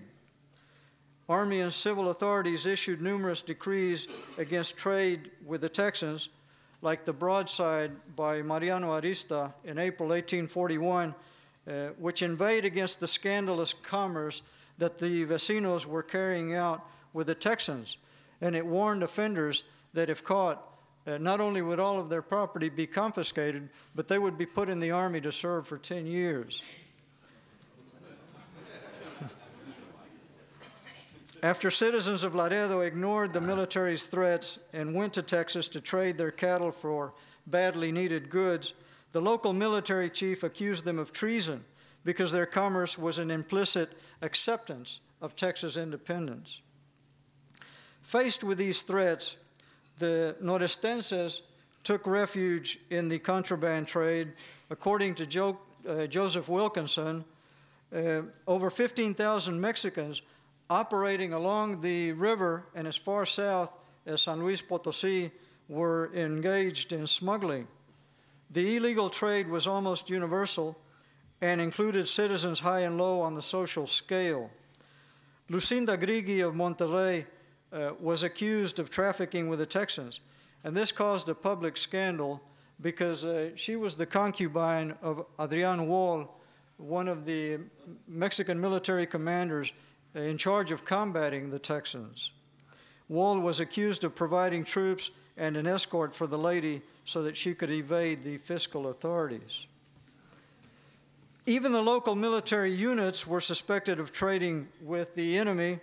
In mid-1844, the authorities in Reynosa put a stop to the patrols of the local militia against Indian raiders because they felt that the soldiers involved in these patrols would also engage in smuggling. Now, trade was a hazardous enterprise during those times. The traders and freighters who moved the goods through the border region faced great obstacles. Indians who made forays along the Rio Grande were a major menace. Anglo and Mexican predators roamed over the land on both sides of the border, attacking the commercial caravans. Sometimes the freighters were robbed of everything and left to return on foot to their place of origin. Other times, they were simply killed. But despite these dangers, the trade persisted because it satisfied an essential need. This truth was discovered by General Hans Brobel, who was sent by President Lamar in 1841 to investigate conditions on the frontier. He reported that a part of the Anglo population was opposed to the trade, but the majority of it supported the trade because they could obtain needed articles which they could not obtain otherwise. Now, just what were those goods? Newspaper reports indicate that wagons loaded with beans, sugar, flour, leather, shoes, saddles, and silver bars continued to cross the prairies to be exchanged for calico, tobacco, and manufactured hardware. A Houston newspaper reported in 1839 that silver in large quantities was arriving in Béjar from Chihuahua. One trader arrived with $17,000 in specie, and it was estimated that goods valued up to $150,000 could be sold immediately at Béjar for specie or bullion. For various reasons, trade through Matamoros declined between 1835 and 1845. But what was lost through that port was compensated by new interior routes that developed throughout the period. Products from Coahuila, Nuevo León, and Tamaulipas would reach the Rio Grande at various points, such as Laredo and Camargo, and proceed inland to Béjar, Matagorda, Goliad, Victoria, and even as far as Houston and Austin. During the Federalist Wars, traders from the Northeast in large numbers began to enter Texas, and according to Dr. Ellsbury of San Antonio, they considered that they had something in common with the Texans since they had almost unanimously espoused federalism. Not only were there no longer reasons to make war, but they could join together in fighting the Indian menace. In the words of Ellsbury, they wished to make common cause with our citizens against the savages. President Lamar issued a proclamation in February 1839 to open trade with the Mexicans.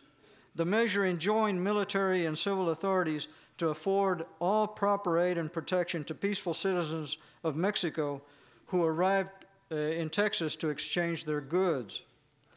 After less than a year, Lamar reported that notable progress had been made and that several thousand horses were introduced into Texas to supply domestic and military needs. In June 1841, Lamar sent 2 emissaries to see Arista in Monterrey.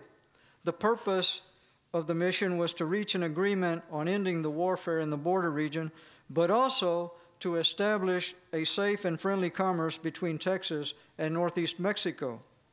As the commissioners got closer to Monterrey, they reported that the Mexican population was, in their words, anxiously praying for peace and the reopening of a safe and direct trade with Texas.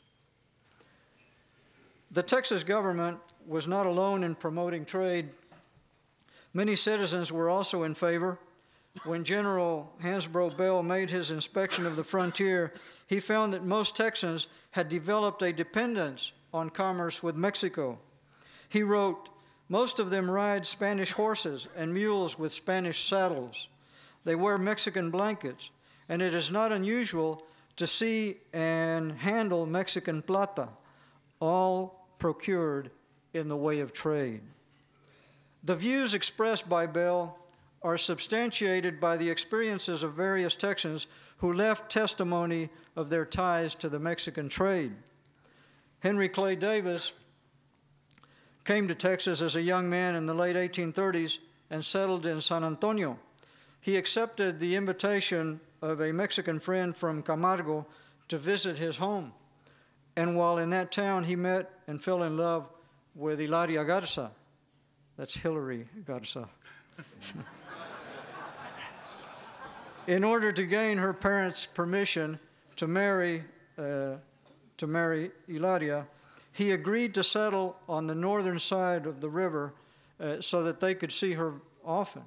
And so he established a ranch there, and that's how Rio Grande City was born. And he established his family there and built a life among the Mexican population, like so many others that we know little about. Now, many Anglos shared the conviction that they could engage the Mexicans in a pursuit that would be mutually beneficial. That was the thinking of Henry Connolly, who received his medical degree in Kentucky and ventured to Chihuahua, where he became a merchant and freighter. He thought of a plan, like Austin, to channel the Chihuahua trade through Texas, and in 1839, he and 2 other merchants obtained 7 wagons. They contracted also about 100 guards, 50 of whom were Mexicanos, and 700 mules to carry silver to the United States and to return with manufactured goods. Now, Connolly obtained permission from the Chihuahua government, and he would pass through Presidio del Norte, which was not an authorized port of entry. So bribes would have to be paid to the authorities. Now, when Connolly returned, he was at the head of 60 to 80 wagons and about 200 people, including a circus. But he ran into bad luck. A new governor in Chihuahua impounded the goods until the appropriate duties were paid, making the venture unprofitable. Now, this occurred in 1840, 1841, and just let me remind you that a state of war existed between Mexico and Texas, which means that a lot of people joined Connolly and ventured into a territory of a nation whose army was sworn to combat the Anglo presence. Now, this was either the triumph of hope over reality or a sober assessment that things were not that bad and could be worked out to the satisfaction and mutual benefit of everyone concerned. Moreover, the fact that the venture failed does not alter a reality in which cooperation for profit was the goal, and it could be established between people of different races.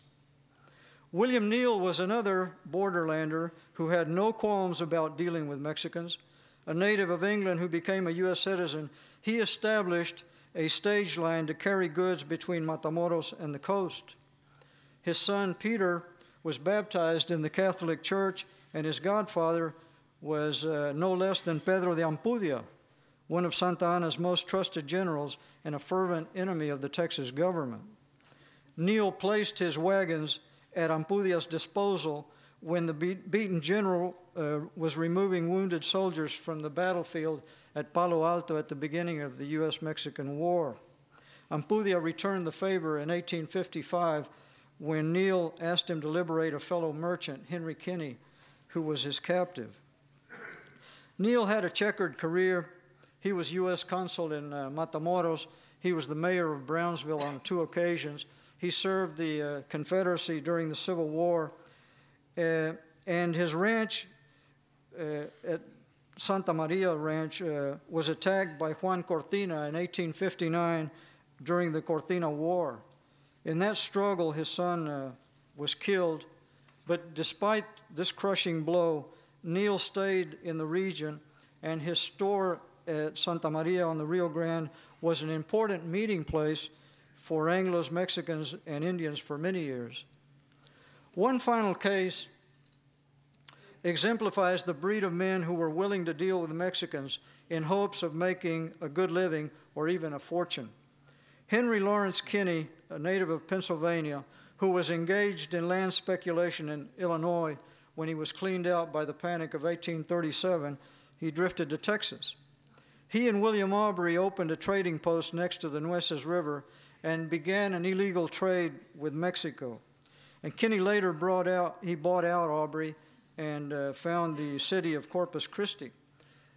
Kinney's experience reflects a willingness to subordinate national, ethnic, and racial prejudices and to adopt a pragmatic attitude necessary to survive in a hostile environment. His philosophy involved getting along with everyone, including the enemy. Thus, he declared, "When Mr. Mexican came, I treated him with a great deal of politeness, particularly if he had me in his power. When Mr. American came, I did the same with him, and when Mr. Indian came, I was also very frequently disposed to make a compromise with him." Smart man. Each time men like Kinney, Davis, Neal, and Connolly made a trade, they were constructing a bridge between the two peoples of the borderlands. David Weber once wrote that economic interests often forged agreements between Anglos and Hispanics during the Spanish period. This was also true in the Mexican period, but in fact, the economic interests reflected in trade relations often went beyond agreements and led to peaceful and even amicable relations. Only a year after the war for Texas independence, the Telegraph and Texas Register of Houston reported that business and conditions in San Antonio were rapidly improving as a result of the many traders arriving from the Rio Grande. The traders were patient and friendly, and according to the paper, they showed that they were desirous to renew their former intimate connections with our citizens. There was a cheering prospect that a friendly intercourse would eventually pave the way for a lasting peace. It was because of this trade that Joseph Wilkinson states that in spite of Santa Ana and the firebrands of Texas, an amicable relationship developed between individuals of the two countries that persisted right up to the U.S. war with Mexico. Stanley Green, who has studied extensively the correspondence of the Villas del Norte, asserts that the connection with Texas was much closer than has been known up to now. Octavio Herrera of Tamaulipas has discovered many documents which reveal this cooperation. Even in the state of war that existed during the Texas Republic, one document reveals that in the ranches and settlements of Reynosa, the Texans were being received in a friendly manner. One of the men in charge of combating the illegal trade across the Rio Grande, Colonel Francisco Gonzalez Pavon, wrote in 1838 that trade relations were creating sympathies which might lead the vecinos to reveal military secrets to the Texans.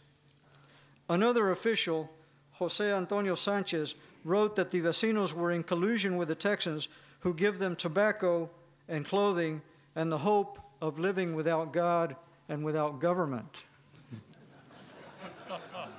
Well, with that kind of government, who could blame them? Huh? The worst fears of the Mexican government were realized when a bigger enemy appeared on the horizon. Zachary Taylor arrived in Corpus Christi in September 1845 in preparation for the United States invasion of Mexico. His army needed provisions, horses, and mules. Some of these were obtained in the Villas del Norte. Merchants like Henry Kinney and Henry Clay Davis, who knew the terrain, became suppliers, and they relied on their contacts on the Rio Grande to obtain what the army needed.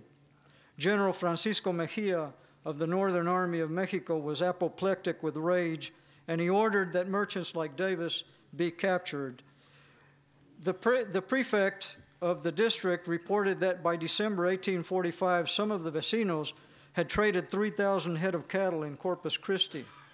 So they had arrived there in September, and by December, they already had several thousand head of cattle from Mexico.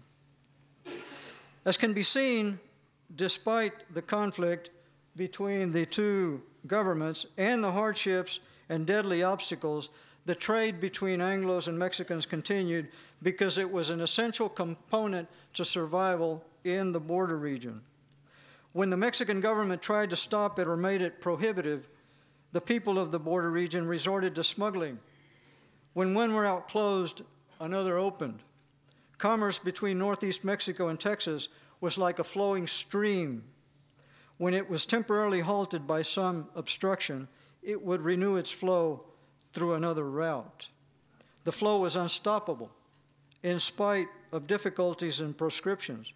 And through commerce, Anglos and Mexicans found a common ground for peaceful coexistence and, at times, friendly cooperation. Our findings indicate that Anglos and Mexicans of the border region were brought together by a commonality of interest which promoted cooperation even in a period of intense conflict. Members of the two races defied the logic of violence to establish bonds of collaboration in diverse areas such as land speculation, the defense of federalism, and commerce. Trade became the major field for cooperation in the Texas-Mexico borderlands. The increasing alienation of the Norestenses with their government and the powerful pull of the American market created conditions for cooperation between Anglos and Mexicans of the border region.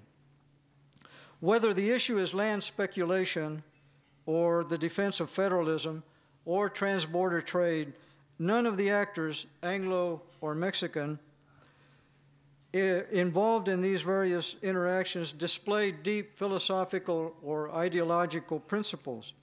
In their relations and interactions, they were guided by what we are guided by, self-interest. They also had a pragmatic spirit which allowed them to defy racial and nationalist conventions in order to seek a common ground for mutual coexistence and cooperation. And finally, the border region, the contact zone between the two races, provided many opportunities and situations that obligated Anglos and Mexicans to make compromises.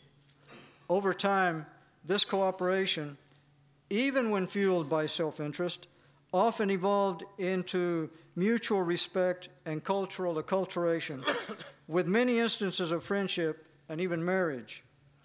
And all of this occurred even in the midst of unremitting violence, kind of like a flower growing in the desert. Thank you very much.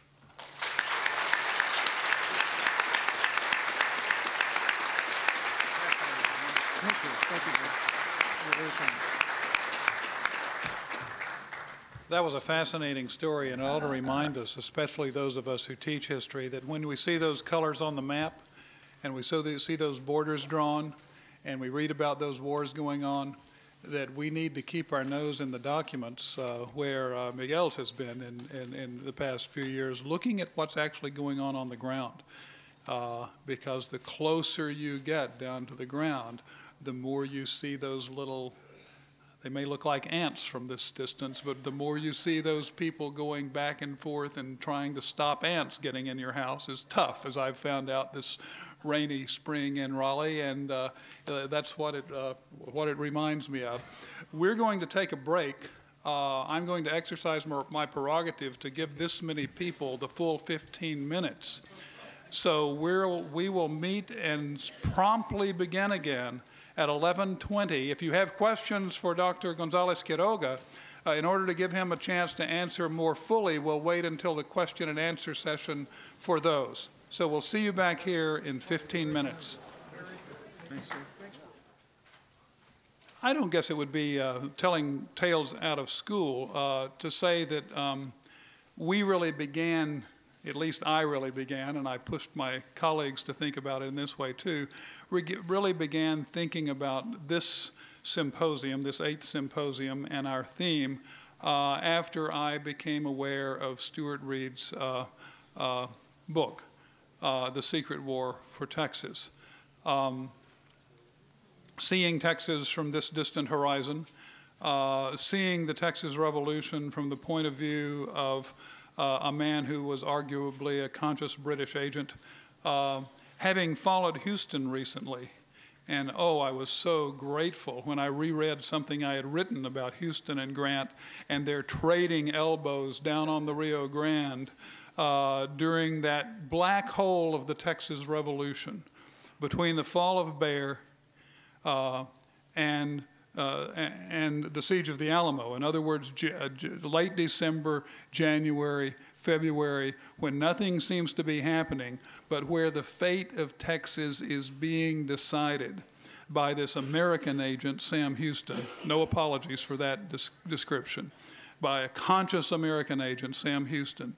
And what is very likely this conscious British agent, James Grant, as they are trying each to take the Texas Revolution and the Civil War that's going on in Mexico and turn it their direction, turn it in the direction of their country. And during the Q&A session, Stewart or I or anyone else can tell you why we think what we do about this. But this is a story that's very little told, and I heaved a sigh of relief after I went back and read some of my own work, and after I had finished Stewart's and said, okay, I didn't say anything really stupid about Dr. Grant and his conflict with Houston. It all makes a lot more sense now, however, after having read Stewart's account of what's going on down there. Stewart Reid is a man of many talents. I understand you're the artist who did that drawing on the front of your book. A surveyor, a cartographer, a military historian. We are so fortunate that we did not collide with Culloden any more than we did. He was at that historic battle site all day Wednesday in Scotland, where he was very much involved in the commemoration and dedication of the renovations that they've done and the reinterpretation of the Battle of Culloden, the last really major military battle on the island of Britain. He then flew all day Thursday, hours and hours and hours, so that he could be here to go to San Jacinto with us yesterday, and then to be here to talk to you today. We've had a pretty good track record of contracting with people to come and speak to us before they win their prizes, and as you'll find out later, that's exactly what happened with Stewart Reid. So let me, without talking anymore, now that everyone's back, introduce to you the fascinating and eloquent prize-winning historian and self-taught historian of Texas, virtually from scratch, in order to understand his great-great-great-grandfather, Stewart Reid.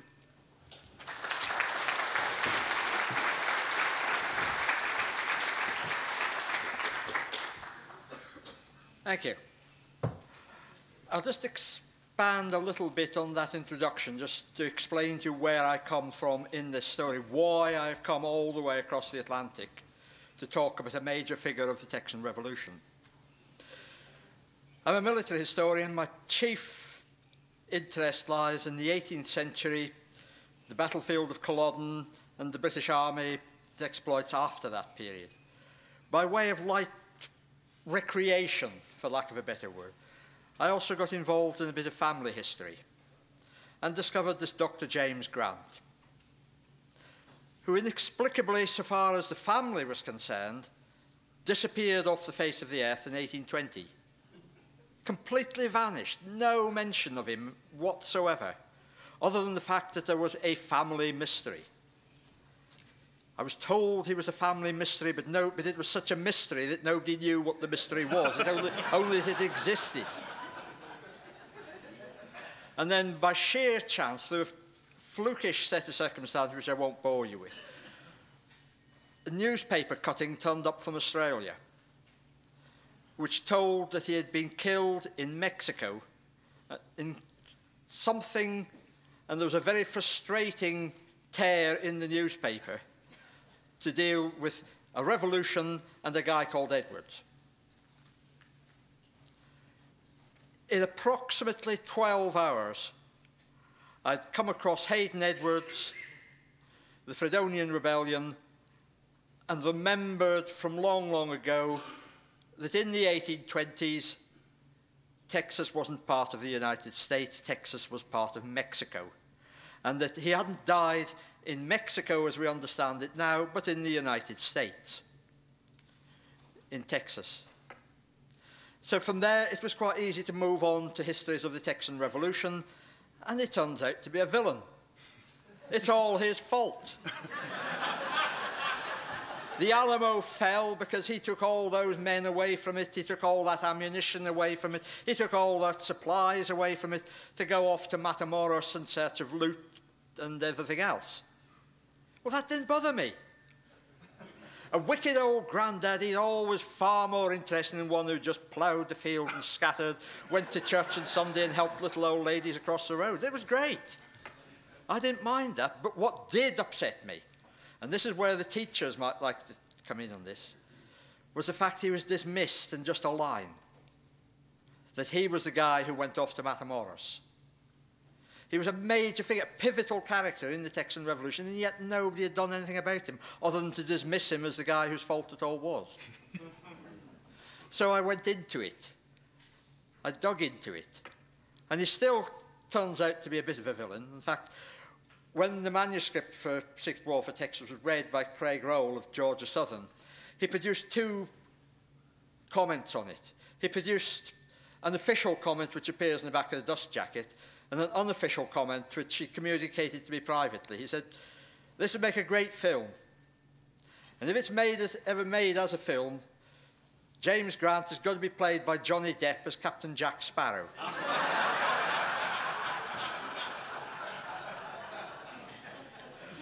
But in approaching the story, in getting into the story, getting behind that one-line dismissal that he was the bad guy, I had an advantage in that he was family. Because he was family, I knew who he was, and that eventually led me on to what he was. Now, the who he was, which is where I've got my special insight, is he was the cousin of the British Colonial Secretary. This was a guy who had first-class contact with the British government. Not just some minor official, but to the very top of the British establishment. So what was he doing in Texas? Why was did he suddenly disappear from British history, so to speak, and turn up obscurely in Texas, so obscurely that he only merits this one line, this single inaccurate paragraph in the Handbook of Texas? Why? Well, Manuel answered that pretty well in his own speech. Commerce. Britain was desperately interested in Mexico. Not just in Mexico, but in the whole Caribbean basin, and it was worried about what was happening in the United States. It's easy sometimes here at the outset of the 21st century to look at America as this great republic stretching from sea to shining sea. But in the 1820s, it didn't.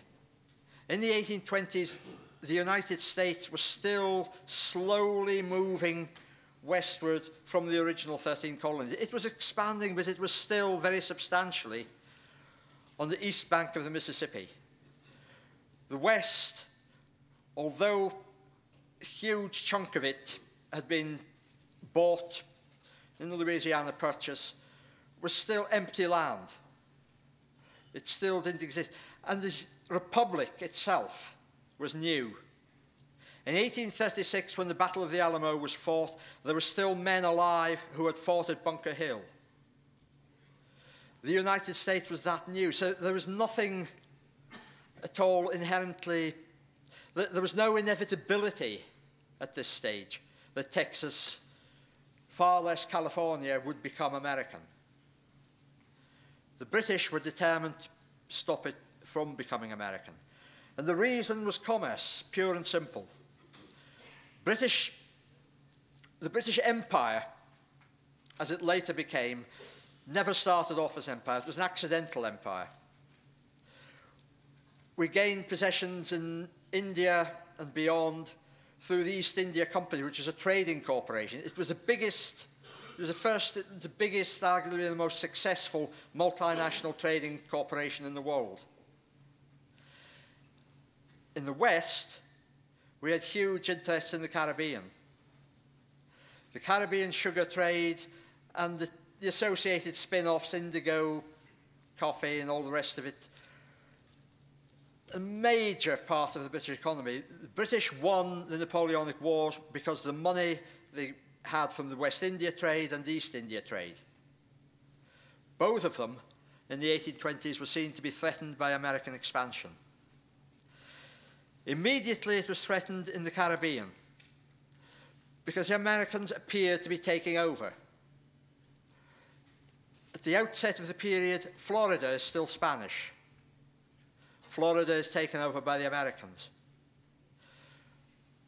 There is this movement westwards, spurred on by the purchase of New Orleans and theoretically the lands beyond.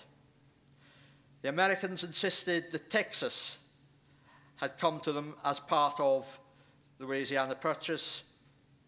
The Spanish government disagreed. The Mexican government, which succeeded, it also disagreed, and this is where the settlement of Texas comes in, because a tremendously unstable period in the 1810s, 1820s, stabilized it with competing interests, which had led to catastrophic collapse of the Mexican Tejano community in Texas.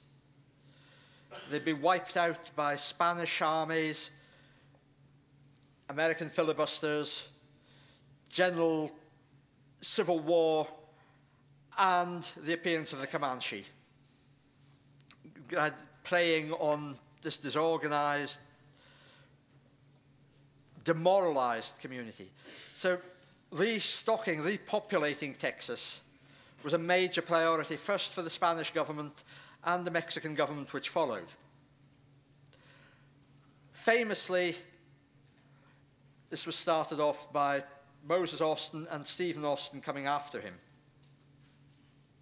That wasn't how the Mexican government, the Spanish government before them, had planned it. They wanted Texas populated by European settlers. They didn't want Americans.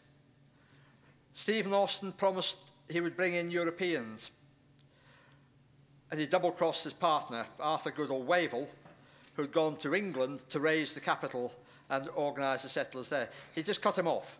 He brought in his American settlers, more American impresarios followed, and far from creating a barrier to American expansion, Texas was becoming,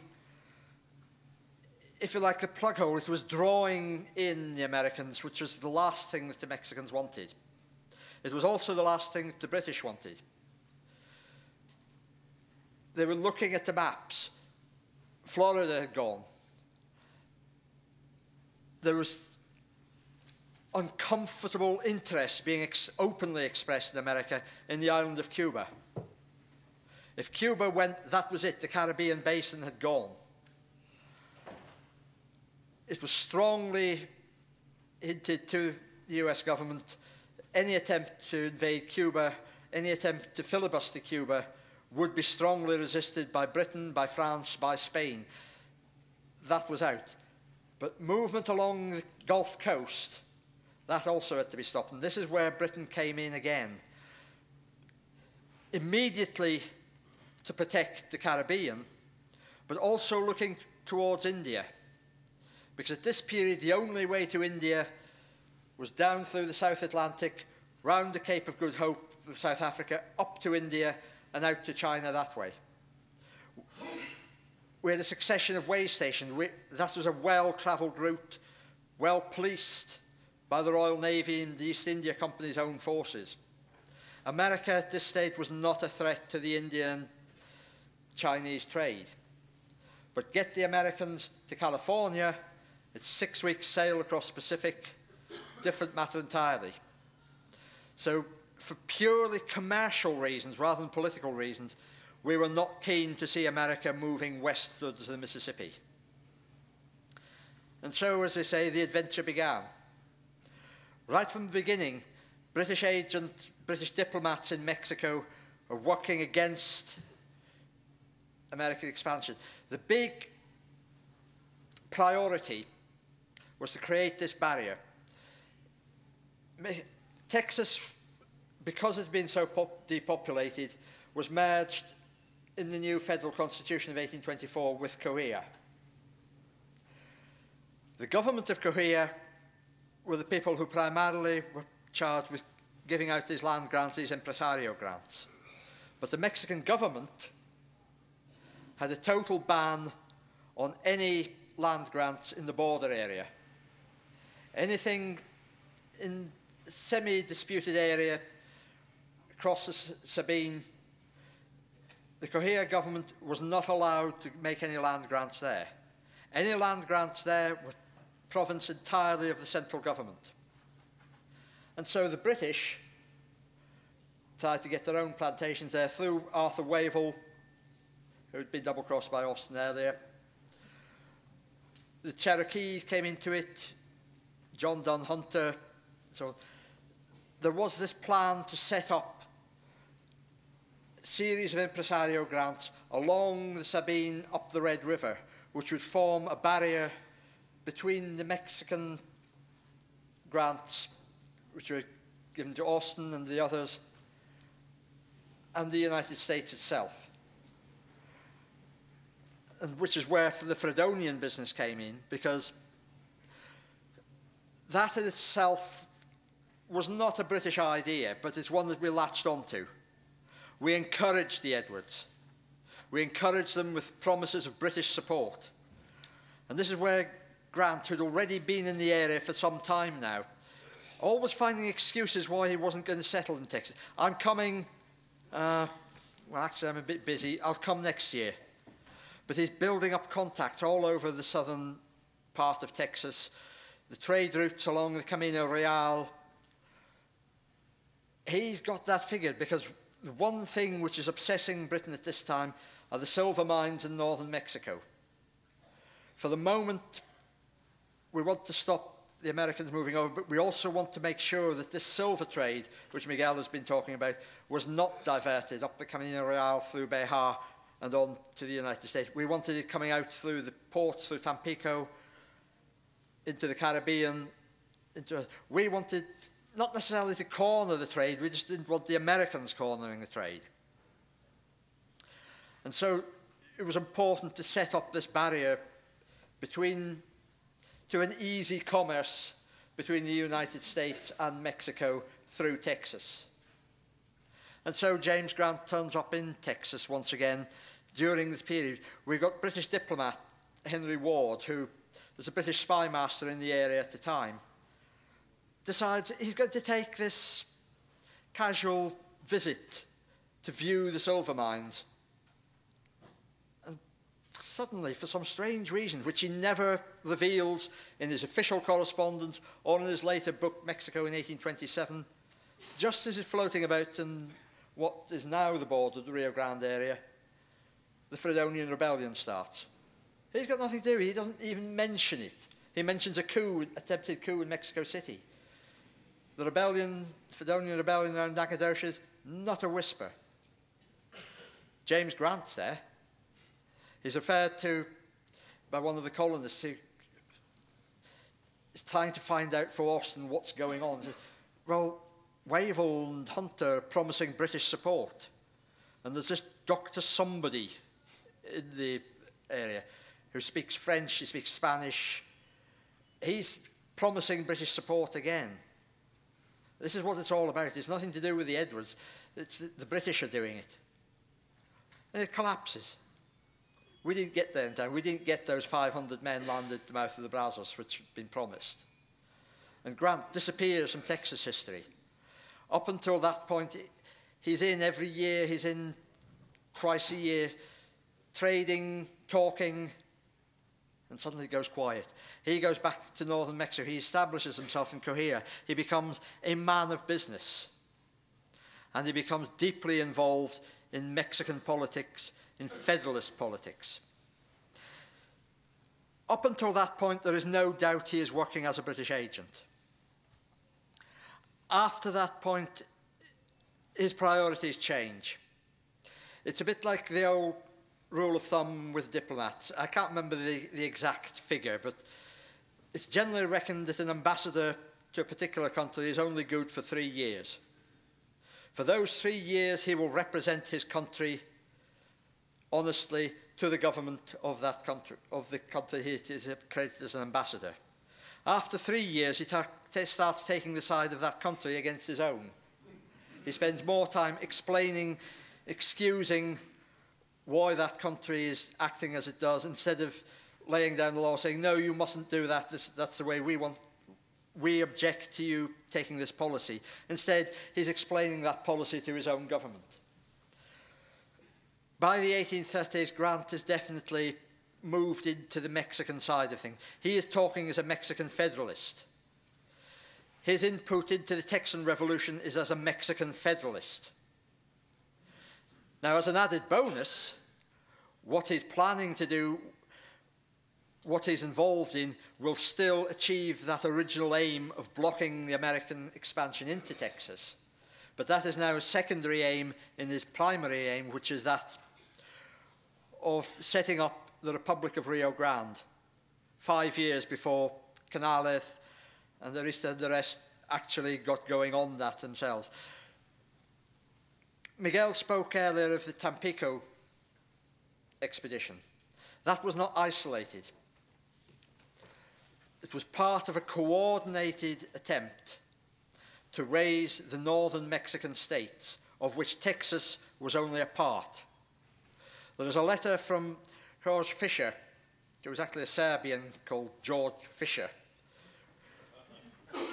who was prominent in Federalist politics. He became part of the group in New Orleans. And he set out the plan clearly in a letter to Austin. So what's going to happen is Grant has been arrested, not to do with land speculation, nothing like that, but because he was acting secretary of the Coahuila legislature. He's fought in Zacatecas against Santa Anna.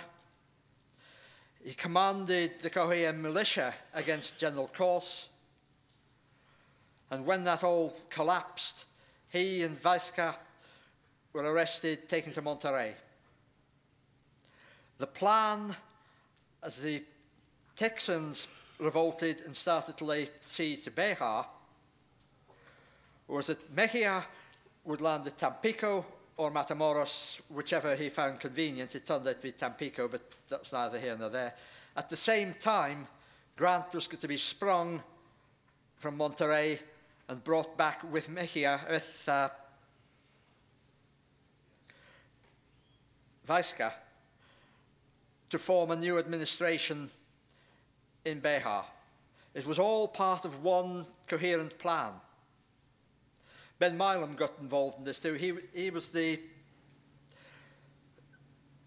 canary, so to speak.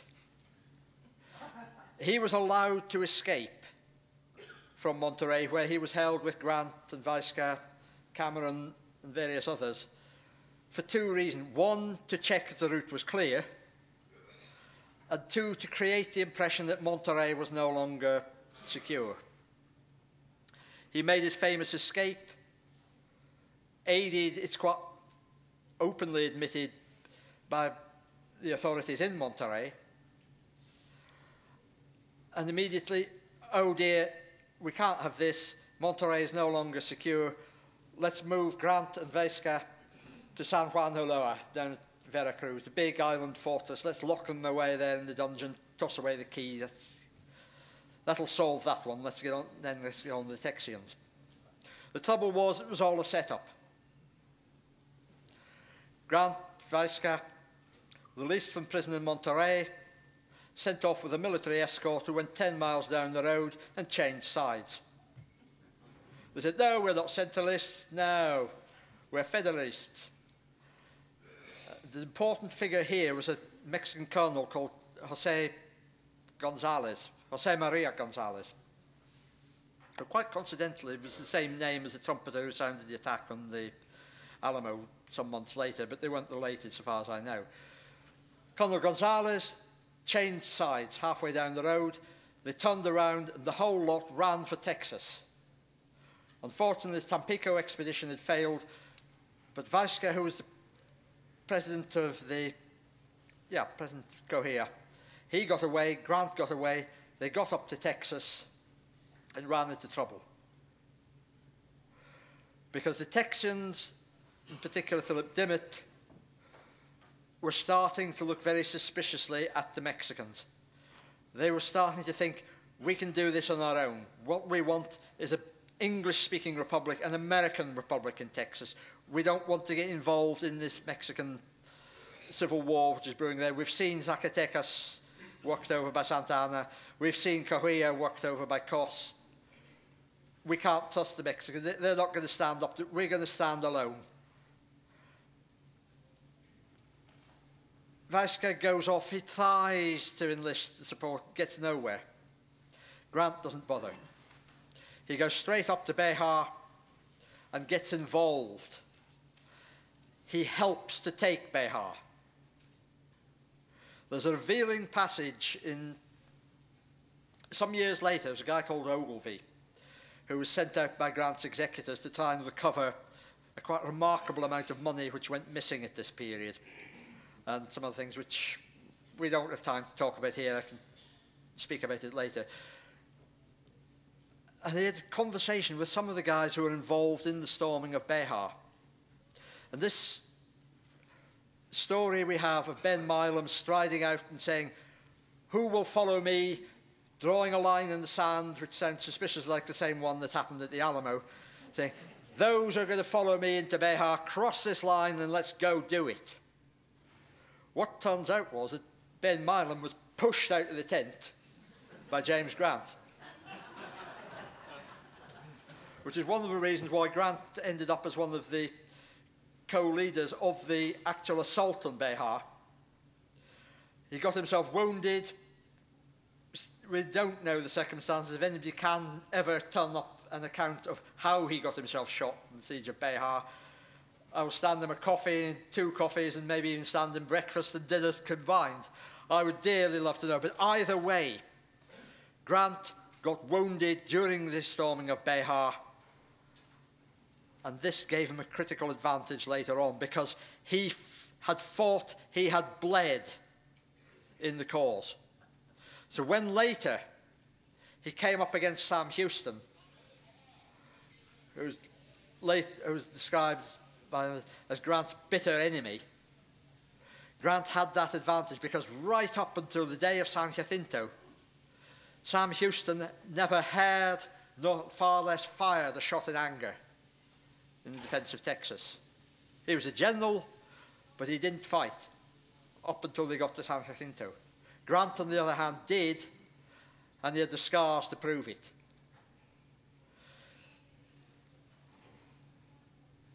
Which is where we come to Matamoros. The accounts which I read the first book where I found James Grant, and Steve Harden will smile at this because we were talking about that book earlier on this morning, was a book published by Osprey, which was published just in time for the sesquicentennial, Alamo and the Texas Revolution, and it was basically a primer. It had some nice pictures. It had some hilarious colour illustrations, which I'll tell you about later at some point. And it had this one line about how Grant had led a portion of the army off to Matamoros and disaster. Nothing more. That was it. It was great. I sat there in the Kentucky Fried Chicken reading, that's him. Wow. But that was all it said. And little more could I find other than that somehow, after taking Behar, the Texians had fallen out amongst themselves. And the story developed a bit more from that, how the council had fallen out with the governor, and how each of them had commissioned different people to command, how there were 3, 4 different commanders for the Matamoros expedition, all of them in disagreement, and how eventually they'd ended up just casually stealing horses down beyond San Patricio until finally they got snapped up, and how much of a waste all of this had been. In actual fact, the Matamoros expedition had nothing whatsoever to do with taking Matamoros, with plundering Matamoros, or any of the other things which Houston later charged. Matamoros was only to be the trigger. Matamoros, once the Texians arrived, was to be the start of this great uprising in northern Mexico. Vital Fernandez, Canales, all those other Federalist leaders who Miguel talked about, they had pledged themselves that when the Texians arrived at Matamoros, they would rise up. Now, had this happened, the whole history of the Texian Revolution and American history would have changed, because nothing is certain in this life. Santa Anna may still have won. The revolution in northern Mexico may still have fizzled out as it did in the 1840s. On the other hand, the Republic of Rio Grande could have become a reality. There could have been this big Anglo-Mexican state encompassing a good third of the present-day United States. Not just Texas, but New Mexico, Arizona, California would all have been part of this great republic of northern Mexico. Think then about how the United States would have looked, how the Civil War would have panned out, how World War I, how World War II would have panned out with a smaller, more insular United States. And it could have happened. It didn't happen, but that's what it was all about. That's what Matamoros was all about. And it was sabotaged first by Houston and then by the Mexicans themselves. Houston didn't want the army going off. Houston wasn't interested in Behar. All the way through the initial stages of the Texian Revolution, he wanted the army pulled back beyond the Colorado. It seems clear, looking at the distribution of the population at the time, that what Houston was aiming for was an independent Texas ready for annexation by the United States, and this would come about more easily if it just included the departments of Brazos and Nacogdoches, the predominantly Anglo department. It could see that this would be easier to accomplish if he left off the Tejano-Behar department. He had almost paranoid objection to having anything to do with the Tejano side of it, with the Mexican side. Let's leave them to it. He wanted to pull back behind the Colorado. So going to Matamoros, whether he understood fully what Grant was trying to achieve, I don't know. I suspect he did. He wanted Matamoros stopped, not because it was diversion of resources. He did not want this Anglo-Mexican state to forestall the American expansion westwards. And so he tried to get it stopped. He was only partially successful. But nevertheless, and this is one of the things which is so easily overlooked in this, when we look at the popular history of the Texian Revolution, we think of the Alamo and the retreat, the runaway scrape to San Jacinto. How many people in this hall realize that Texian troops were actually raiding across the Rio Grande before that happened? Apart from those who read it, would you stick your hand up if you knew that? If you knew that Texian troops were over the Rio Grande, fighting there. It wasn't a passive thing. We were reaching out, or Grant was reaching out to his Federalist friends in northern Mexico, trying to get this. That's what the Matamoros expedition was about, and that was why, when the Matamoros expedition failed, that this breach occurred between the American side and the Mexican side. Texas became a republic for the next 10 years, an independent state in its own right. Britain supported that republic. We failed to tie Texas into the greater Republic of Northern Mexico, the Republic of Rio Grande.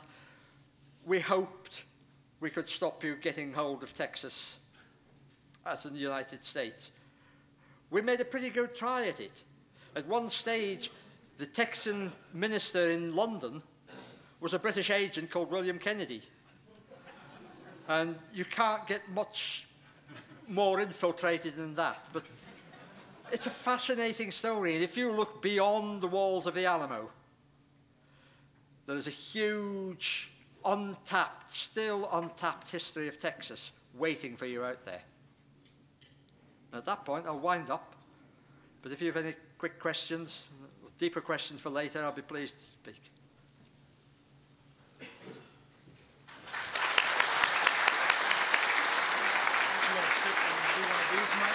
I don't mind. We have about 5 minutes for a quick question for Stewart Reid. Yes, David. What happened to Maria Guadalupe Reyes and the children? Let's repeat the questions. He's asking what happened to Guadalupe Maria Reyes, who was Grant's common-law wife in Mexico.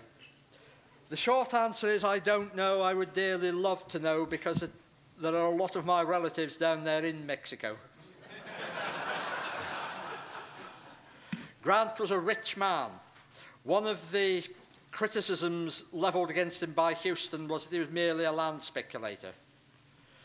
By any standards in those days, Grant was rich. He had extensive haciendas. His hacienda was a hacienda de los Hornos. He had iron smelting. He was vineyards, grain. He was a big businessman. He lost a lot by going to Texas. The land speculation was merely insurance against all this. There was a big fortune there which he tried to secure for Guadalupe Reyes. It was seized by the authorities, but what happened after that, I don't know. I would dearly love to know what happened to it and to the children.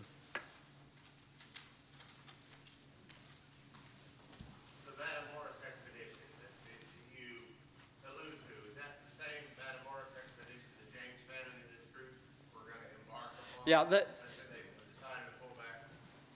James Fannin was one of those who was going to go to Matamoros.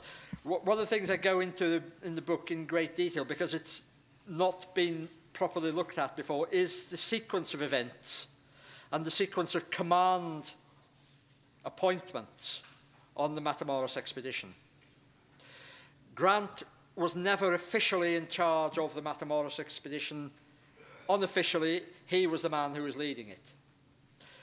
The man appointed to lead the Matamoros expedition was Sam Houston. Sam Houston didn't want to do it. He ordered Jim Bowie to do it. Jim Bowie had moved back to Behar before the orders caught up with him. So Fannin was ordered to take command. Johnson, who was working with Grant, is sometimes cited as being ordered to take command, but he wasn't. All he was ordered to do was take command of the Behar contingent and march them to a rendezvous with Fannin and to act under Fannin's orders. The actual command sequence was straightforward. It just got screwed up by Houston and by later historians following Houston's cue, trying to take Smith's part in this dispute between the council and the president. But it's all the same expedition.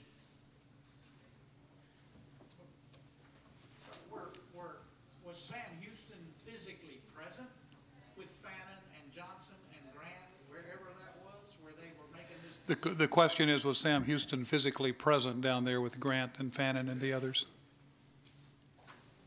Yes, but not with Fannin. Fannin was late in getting there. He had to assemble.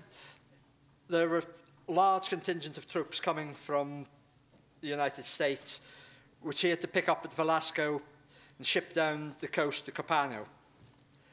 The troops who marched overland from Behar were met at Goliad by Sam Houston.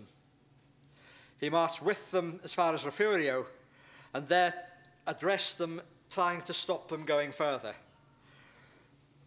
Fortuitously for him, Grant was absent. Grant had gone down south. I mentioned before about Colonel Jose Maria Gonzalez. Gonzalez was partially responsible for Cos' surrender at Behar, because Gonzalez was a Federalist, and he basically said to Cos men, come and join us. It's not what you've been told. It's not just these loud-mouthed Americanos.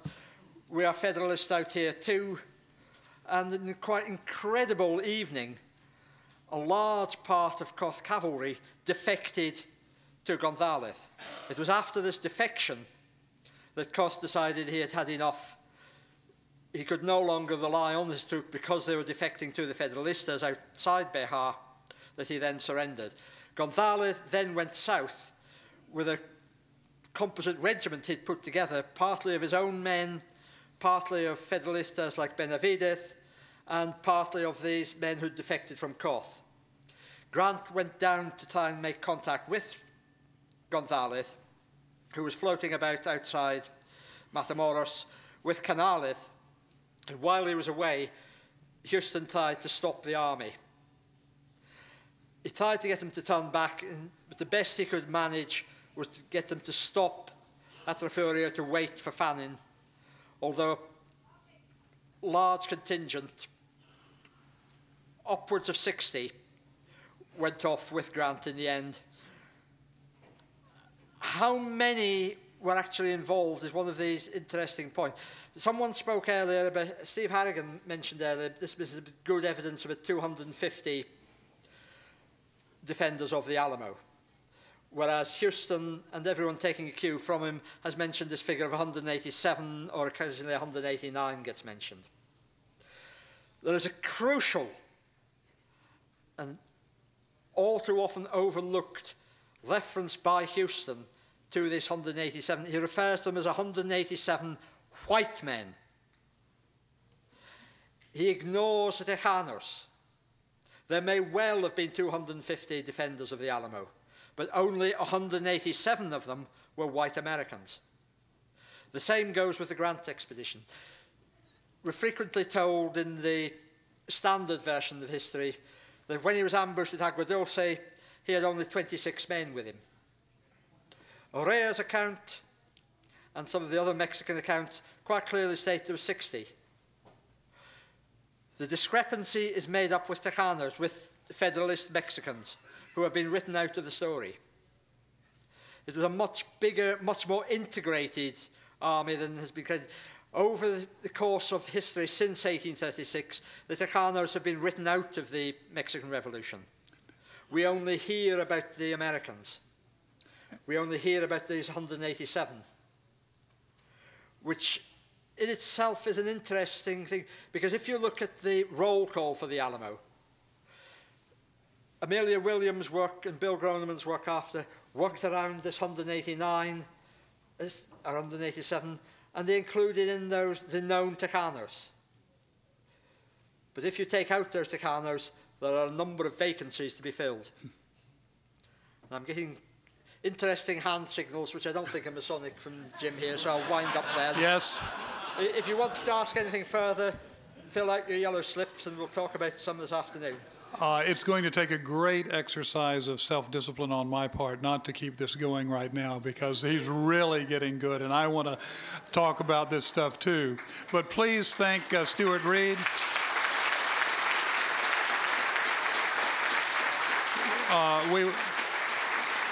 we'll have more of an opportunity to answer your questions. If you came in late, remember that at the end of our last two, after our final two speakers this afternoon, but before the question and answer session, if you will bring your yellow sheets with your questions and answers up to the podium, I will attempt to manage them and to channel your questions to these speakers, and we'll have all 5 people doing Q&A. Don't forget, if you need your book signed by Dr. Dimick, the new book on Filosola, he'll be around during the lunch break, but not in the afternoon.